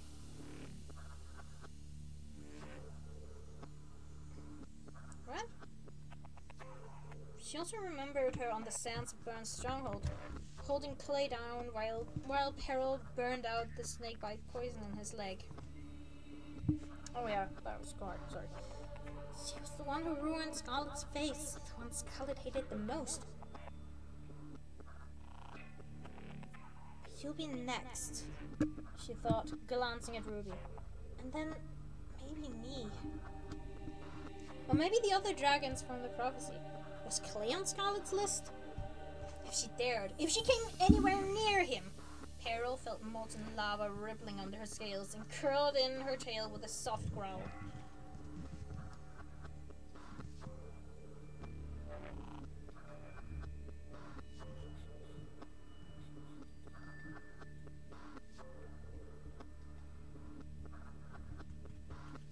Okay.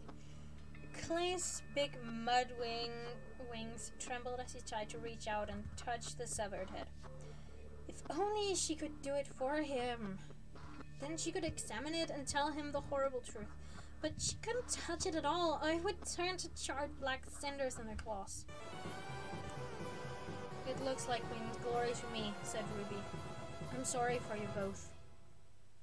Sunny broke down, covering her face with her talons and curling into a ball with her wings over her head. Clay closed his eyes and his head dropped. "Can I see?" Peril and Ruby both looked up and found Turtle flapping down from the sky. He landed and carefully took the head from Ruby, studying it from all sides. "Who are you?"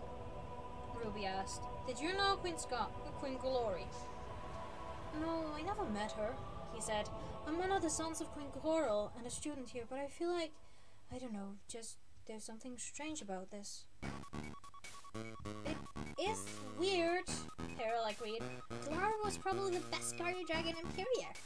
How did Scarlet get to her? Why go for her first? Killing Ruby would make much more sense. But then she could have taken the whole Skywing army to attack the rainforest."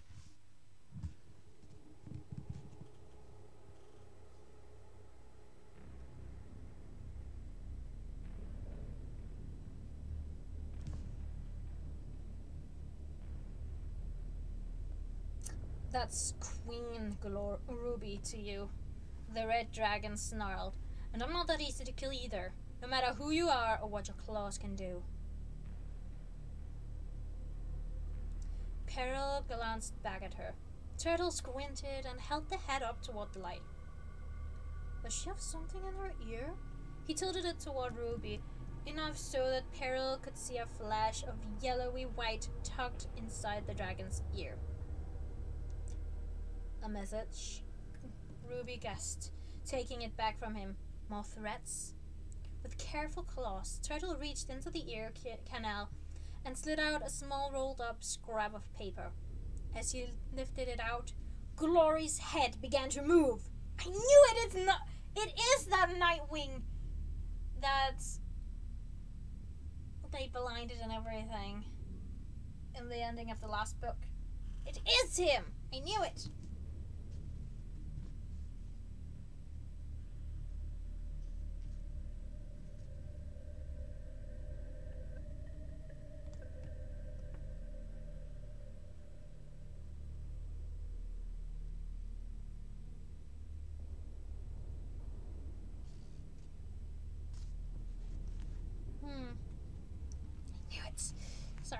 Sorry.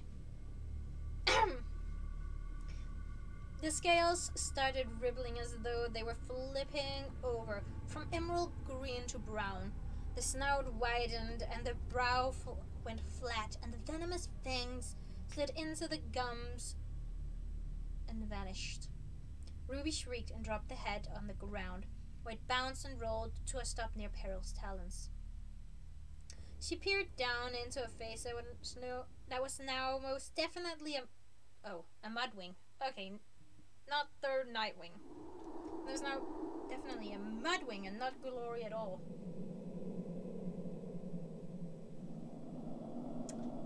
What in the name of all the moons? Clay grabbed Sunny and nearly lifted her off the ground as he turned to look at her. What happened? What happened? He cried. What happened to Glory? Who is that? Ruby demanded. Not Green Glory at all, after all, said Turtle. This is magic. An enchantment of some kind. He held up the unrolled scrap of paper, even brought it close to his nose to read it out loud. Enchant this piece of scroll so that whichever dragon wears it tucked inside his or her ear shall look exactly like Glory of the Rainwings. There was a long, confused silence. It's not Glory! Sunny whispered, exhaling. Glory's still alive! Alive, Clay said. His whole face glowed with relief. But we have to warn her that Scarlet's definitely going after her. He took a deep breath.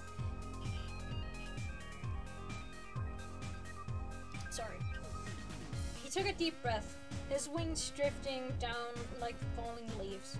I wonder who this was, he said softly, nodding at the head. Was Scarlet trying to trick you? Turtle puzzled. But why? I mean, you'd have figured out the truth sooner or later once you heard from Glory.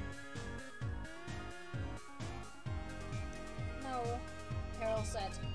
It wasn't about tricking them. She just wanted to scare them. That's her favorite kind of power. Ruby let out a hiss and Peril met her eyes. She saw it then. The new queen was scared of her mother, as scared of her as Peril was. But Peril caught a glimpse of something else. Something bitter and deep inside Ruby that had to do with Peril herself. She curled her talons in. She'd been thinking of the ways Scarlet always terrified her. Not all the ways Scarlet had used her to terrify others. Ruby's dark red wings flapped open and closed, like a rug briskly thrown over her body. Wait, she said, an enchantment. Doesn't that mean that Scarlet must have an animus? No, Sunny said, stretching her neck uneasily. No, we'd all be dead already if that were true. Turtle pointed to the piece of paper on the Mudwing's head. But, what else is this?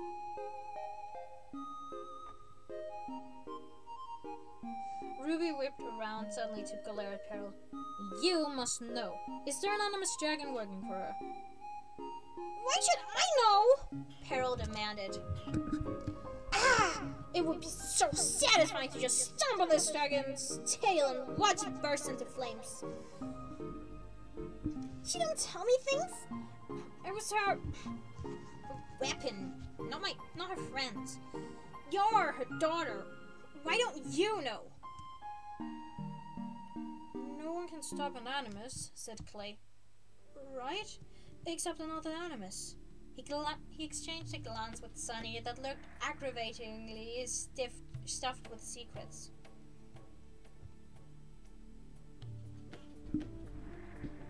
What was that? Do they know an animus? Why do they have secrets I don't know about? Doesn't Clay know he can tell me anything?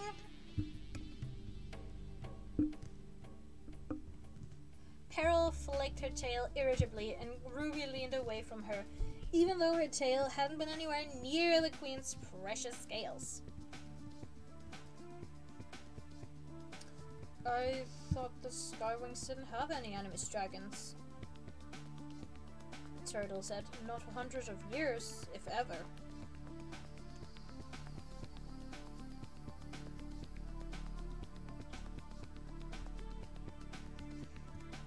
Not just Skywings, said Ruby.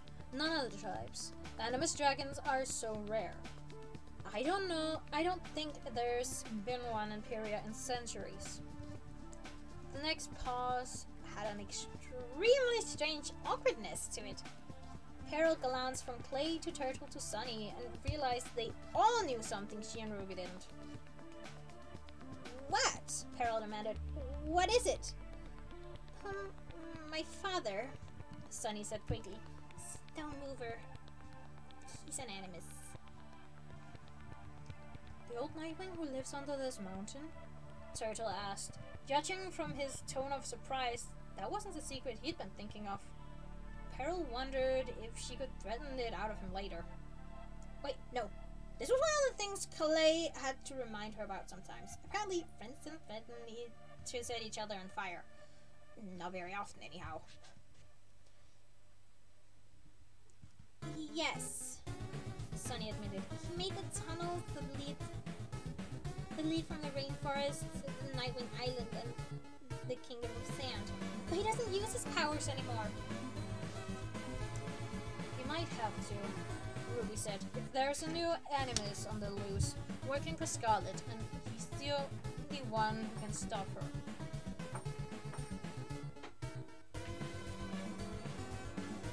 Could it be another Nightwing? Turtle guessed. Someone who escaped the volcanic island and went to team up with Scarlet? Clay shuddered. That would be not great for us. I'm not afraid of any animus, Peril blurted. I bet I could stop him. Stop it. Him. Her. Whatever. I just have to sneak up on them and pow! And then pow! Brightman said, claws, a pile of cinders. No more creepy enchantments. Everybody cheers! For me, everybody cheers me. At least they tells me I'm wonderful.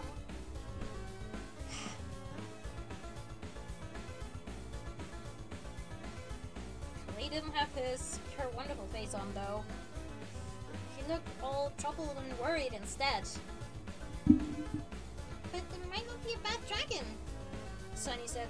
This animus could be someone Scarlet has tricked or forced into working for her. We shouldn't just kill them without knowing the whole story. This is definitely not me agreeing with her, Ruby said, flicking her tail at Peril. But I think we absolutely should. Animus dragons are dangerous. And more so the more they use their powers. According to our history, the Skywing tribe used to kill them the moment we figured out what they were.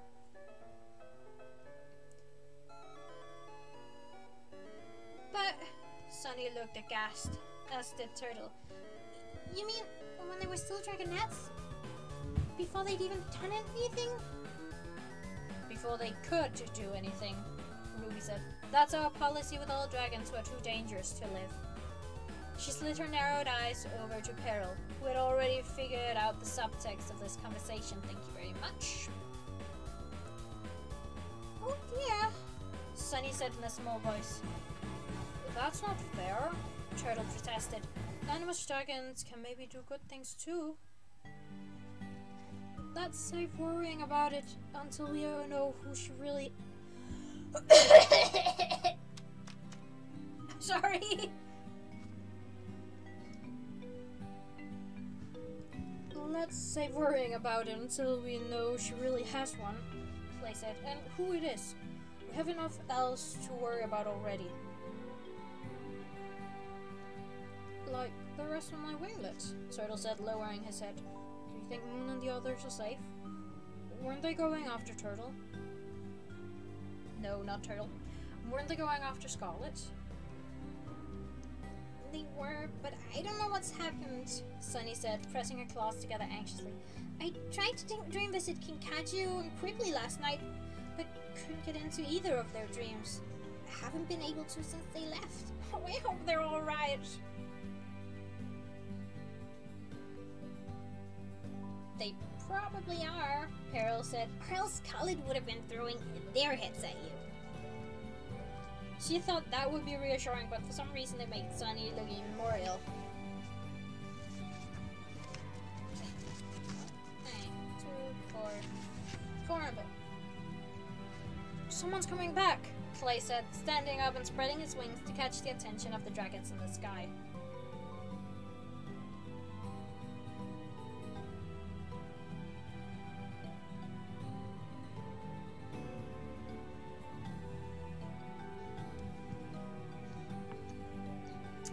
Sorry, I got lost. 3 of Ruby's soldiers swooped down, spiraling gracefully until they spotted Peril, at which point they all started flapping like insane pigeons on fire, until they finally landed in a thumping row between her and Ruby. Don't come near our queen, one of them snarled. I wasn't planning on it, Peril snapped back. Do you actually think you could stop me if I was? Peril, Clay said softly, warningly. Ah! It wasn't fair that they could be rude and she couldn't set them on fire and then growl back at them. But Peril bit her tongue, sat back, and folded her wings across her chest, making sure she took up as little space on the rock ledge as possible. Clay gave her a sweet, grateful smile, which almost made it okay. Ignore her, Ruby ordered her guards. What happened? We overtook the Sea Wing, but couldn't find Scarlet, said the tall orange soldier. The rest are still looking, but we wanted to come back and make sure you were guarded in case it was a trick. It was, in a way, said Ruby, nodding at the head. Someone has to catch Tsunami, said Sunny. We have to tell her it's not Glory. Clay said. She was somebody, even if it's not Glory. He took a deep breath and picked up the head. Peril wished she could turn it to ashes. She didn't like the way the dead brown eyes were staring at her. Piles of ashes were much tidier and less horrifying than stray body parts. Wait. If we can figure out who she is and where she's from, Ruby said suddenly, it might be a clue about where Scarlet is hiding. You're right. Let's take her to Queen Moheen. Clay turned toward Ruby, winching as he set his weight on his injured leg. That's the best place to start. She nodded, tilting her diamond-shaped head toward the orange dragon. Go catch the Sea Wing and tell her to return, she ordered. My soldiers should split up. Half keep looking for Scarlet, and the other half return to me. We'll leave for Moheen's palace at midnight. All the Skywings whirled into the air. The orange soldier went north, while Queen Ruby and the other two swept south toward Jade Mountain. I'm going to try the Dream Visitor again, Sunny said to Clay. He reached over and twined his tail around hers, and Peril felt a stab of jealousy so fierce she was surprised flames didn't come shooting out of her eyeballs. They're all right. I'm sure they are, Clay said quietly to Sunny. She shook her head without answering and lifted off into the sky. Only Clay and Peril were left on the ledge. At last. She gazed into his deep, warm brown eyes. So, Scarlet is pretty scary, huh? Oh, right. And Turtle. The sea wing edged closer to them, twitching his wings curiously. Peril tried giving him a significant look of the "go away, we're having a moment" variety, but he didn't seem to notice. Yes,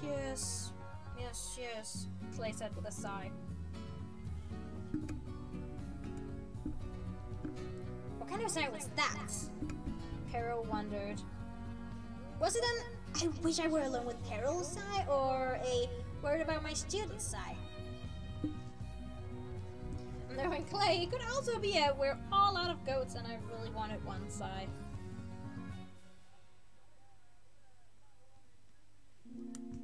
What are you going to do? She asked him. I should stay here and guard the academy, he said thoughtfully. But if Ruby agrees to leave enough guards to protect the students, I might go with her to see Queen Mohine.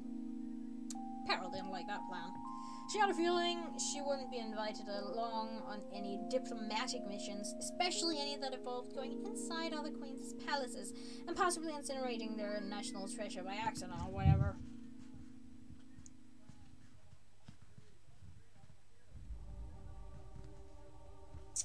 What about me? She asked. What should I do? He gave her a rueful smile that lit candles in her eyes, in her heart. Whatever you want to do, Peril.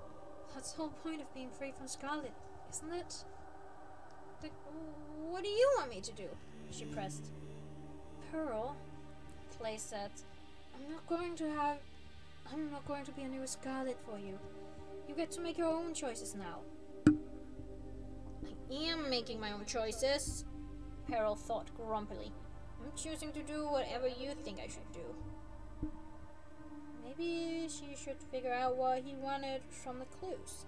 Sometimes when Queen Scarlet was really angry, she wouldn't speak to Peril for weeks, and then Peril had to figure out on her own what she'd done wrong and how to fix it to make Queen Scarlet happy again. So, what did Clay want? She studied him from horns to tail. He had turned to gaze back at Jade Mountain, his wings drooping heavily. Alright, it was pretty obvious. He wanted his friends and his school to be safe. And the only way to do that was to get rid of Queen Scarlet forever. Peril inhaled a sharp breath. That was it! Clay would never say it out loud. He'd never ask her for it directly. But what he really wanted her to do was find Queen Scarlet and kill her for him. She might be the only dragon in Imperia who could, especially if an animus was protecting Scarlet now. So, as much as she never wanted to see Scarlet again, and as much as the idea of leaving Clay to find her was heart-wrenching, that was what she was going to have to do. It's alright, Clay, she thought. You don't have to tell me. I know what you want, and I'll do it for you. I'll find Queen Scarlet, and I'll make sure she never ever hurts you again. End of chapter 3! The last chapter of the day. Because these chapters are longer.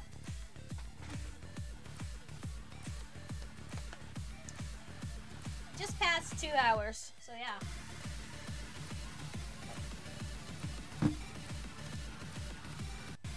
This is called Cuttlefish! Oh my gosh, that's so adorable! This song is called Cuttlefish. Ah, that's adorable! Anyway, thank you. And then some Undertale, obviously. But yeah. Thank you all so much for coming today. Listening to me read again for the first time in a few weeks. Yikes. It's been a while. And I really, really enjoy reading. So if you do not like reading, just get out. Because that's what I do. I read and I draw right now. So yeah, and we'll have my lovely, wonderful, kind, beautiful partner with us tomorrow for another drawing stream. It's going to be angst again, though it doesn't really seem very angsty right now. And I may have also gotten another idea for a drawing because of like these circular archways that like look like a portal to another dimension that I've seen pictures of, and I'm like, fuck, I need to draw that now. Like, too many ideas now that I suddenly know now that I'm figuring out how to draw digitally. Like, that was a cat hair. Like, oh yeah. Let's see, is there anyone we can read?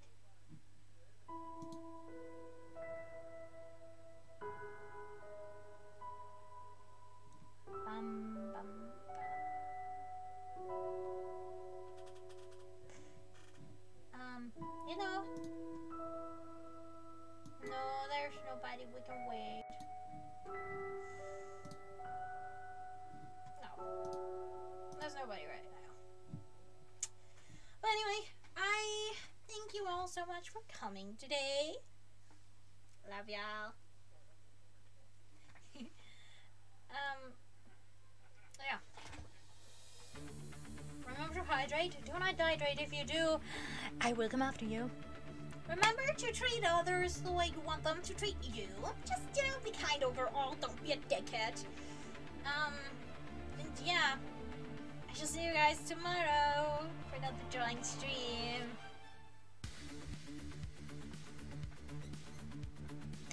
And you get to hear my wonderful partner Bones. I love him so much. We're going to like just be talking random. I'm going to like talk about the lore that I have for our gem characters from just the 2 drawings I'm drawing right now. And then we're like going to talk about how they figured themselves out and everything, like self-discovery journey. So yeah, hope to see you then. Good.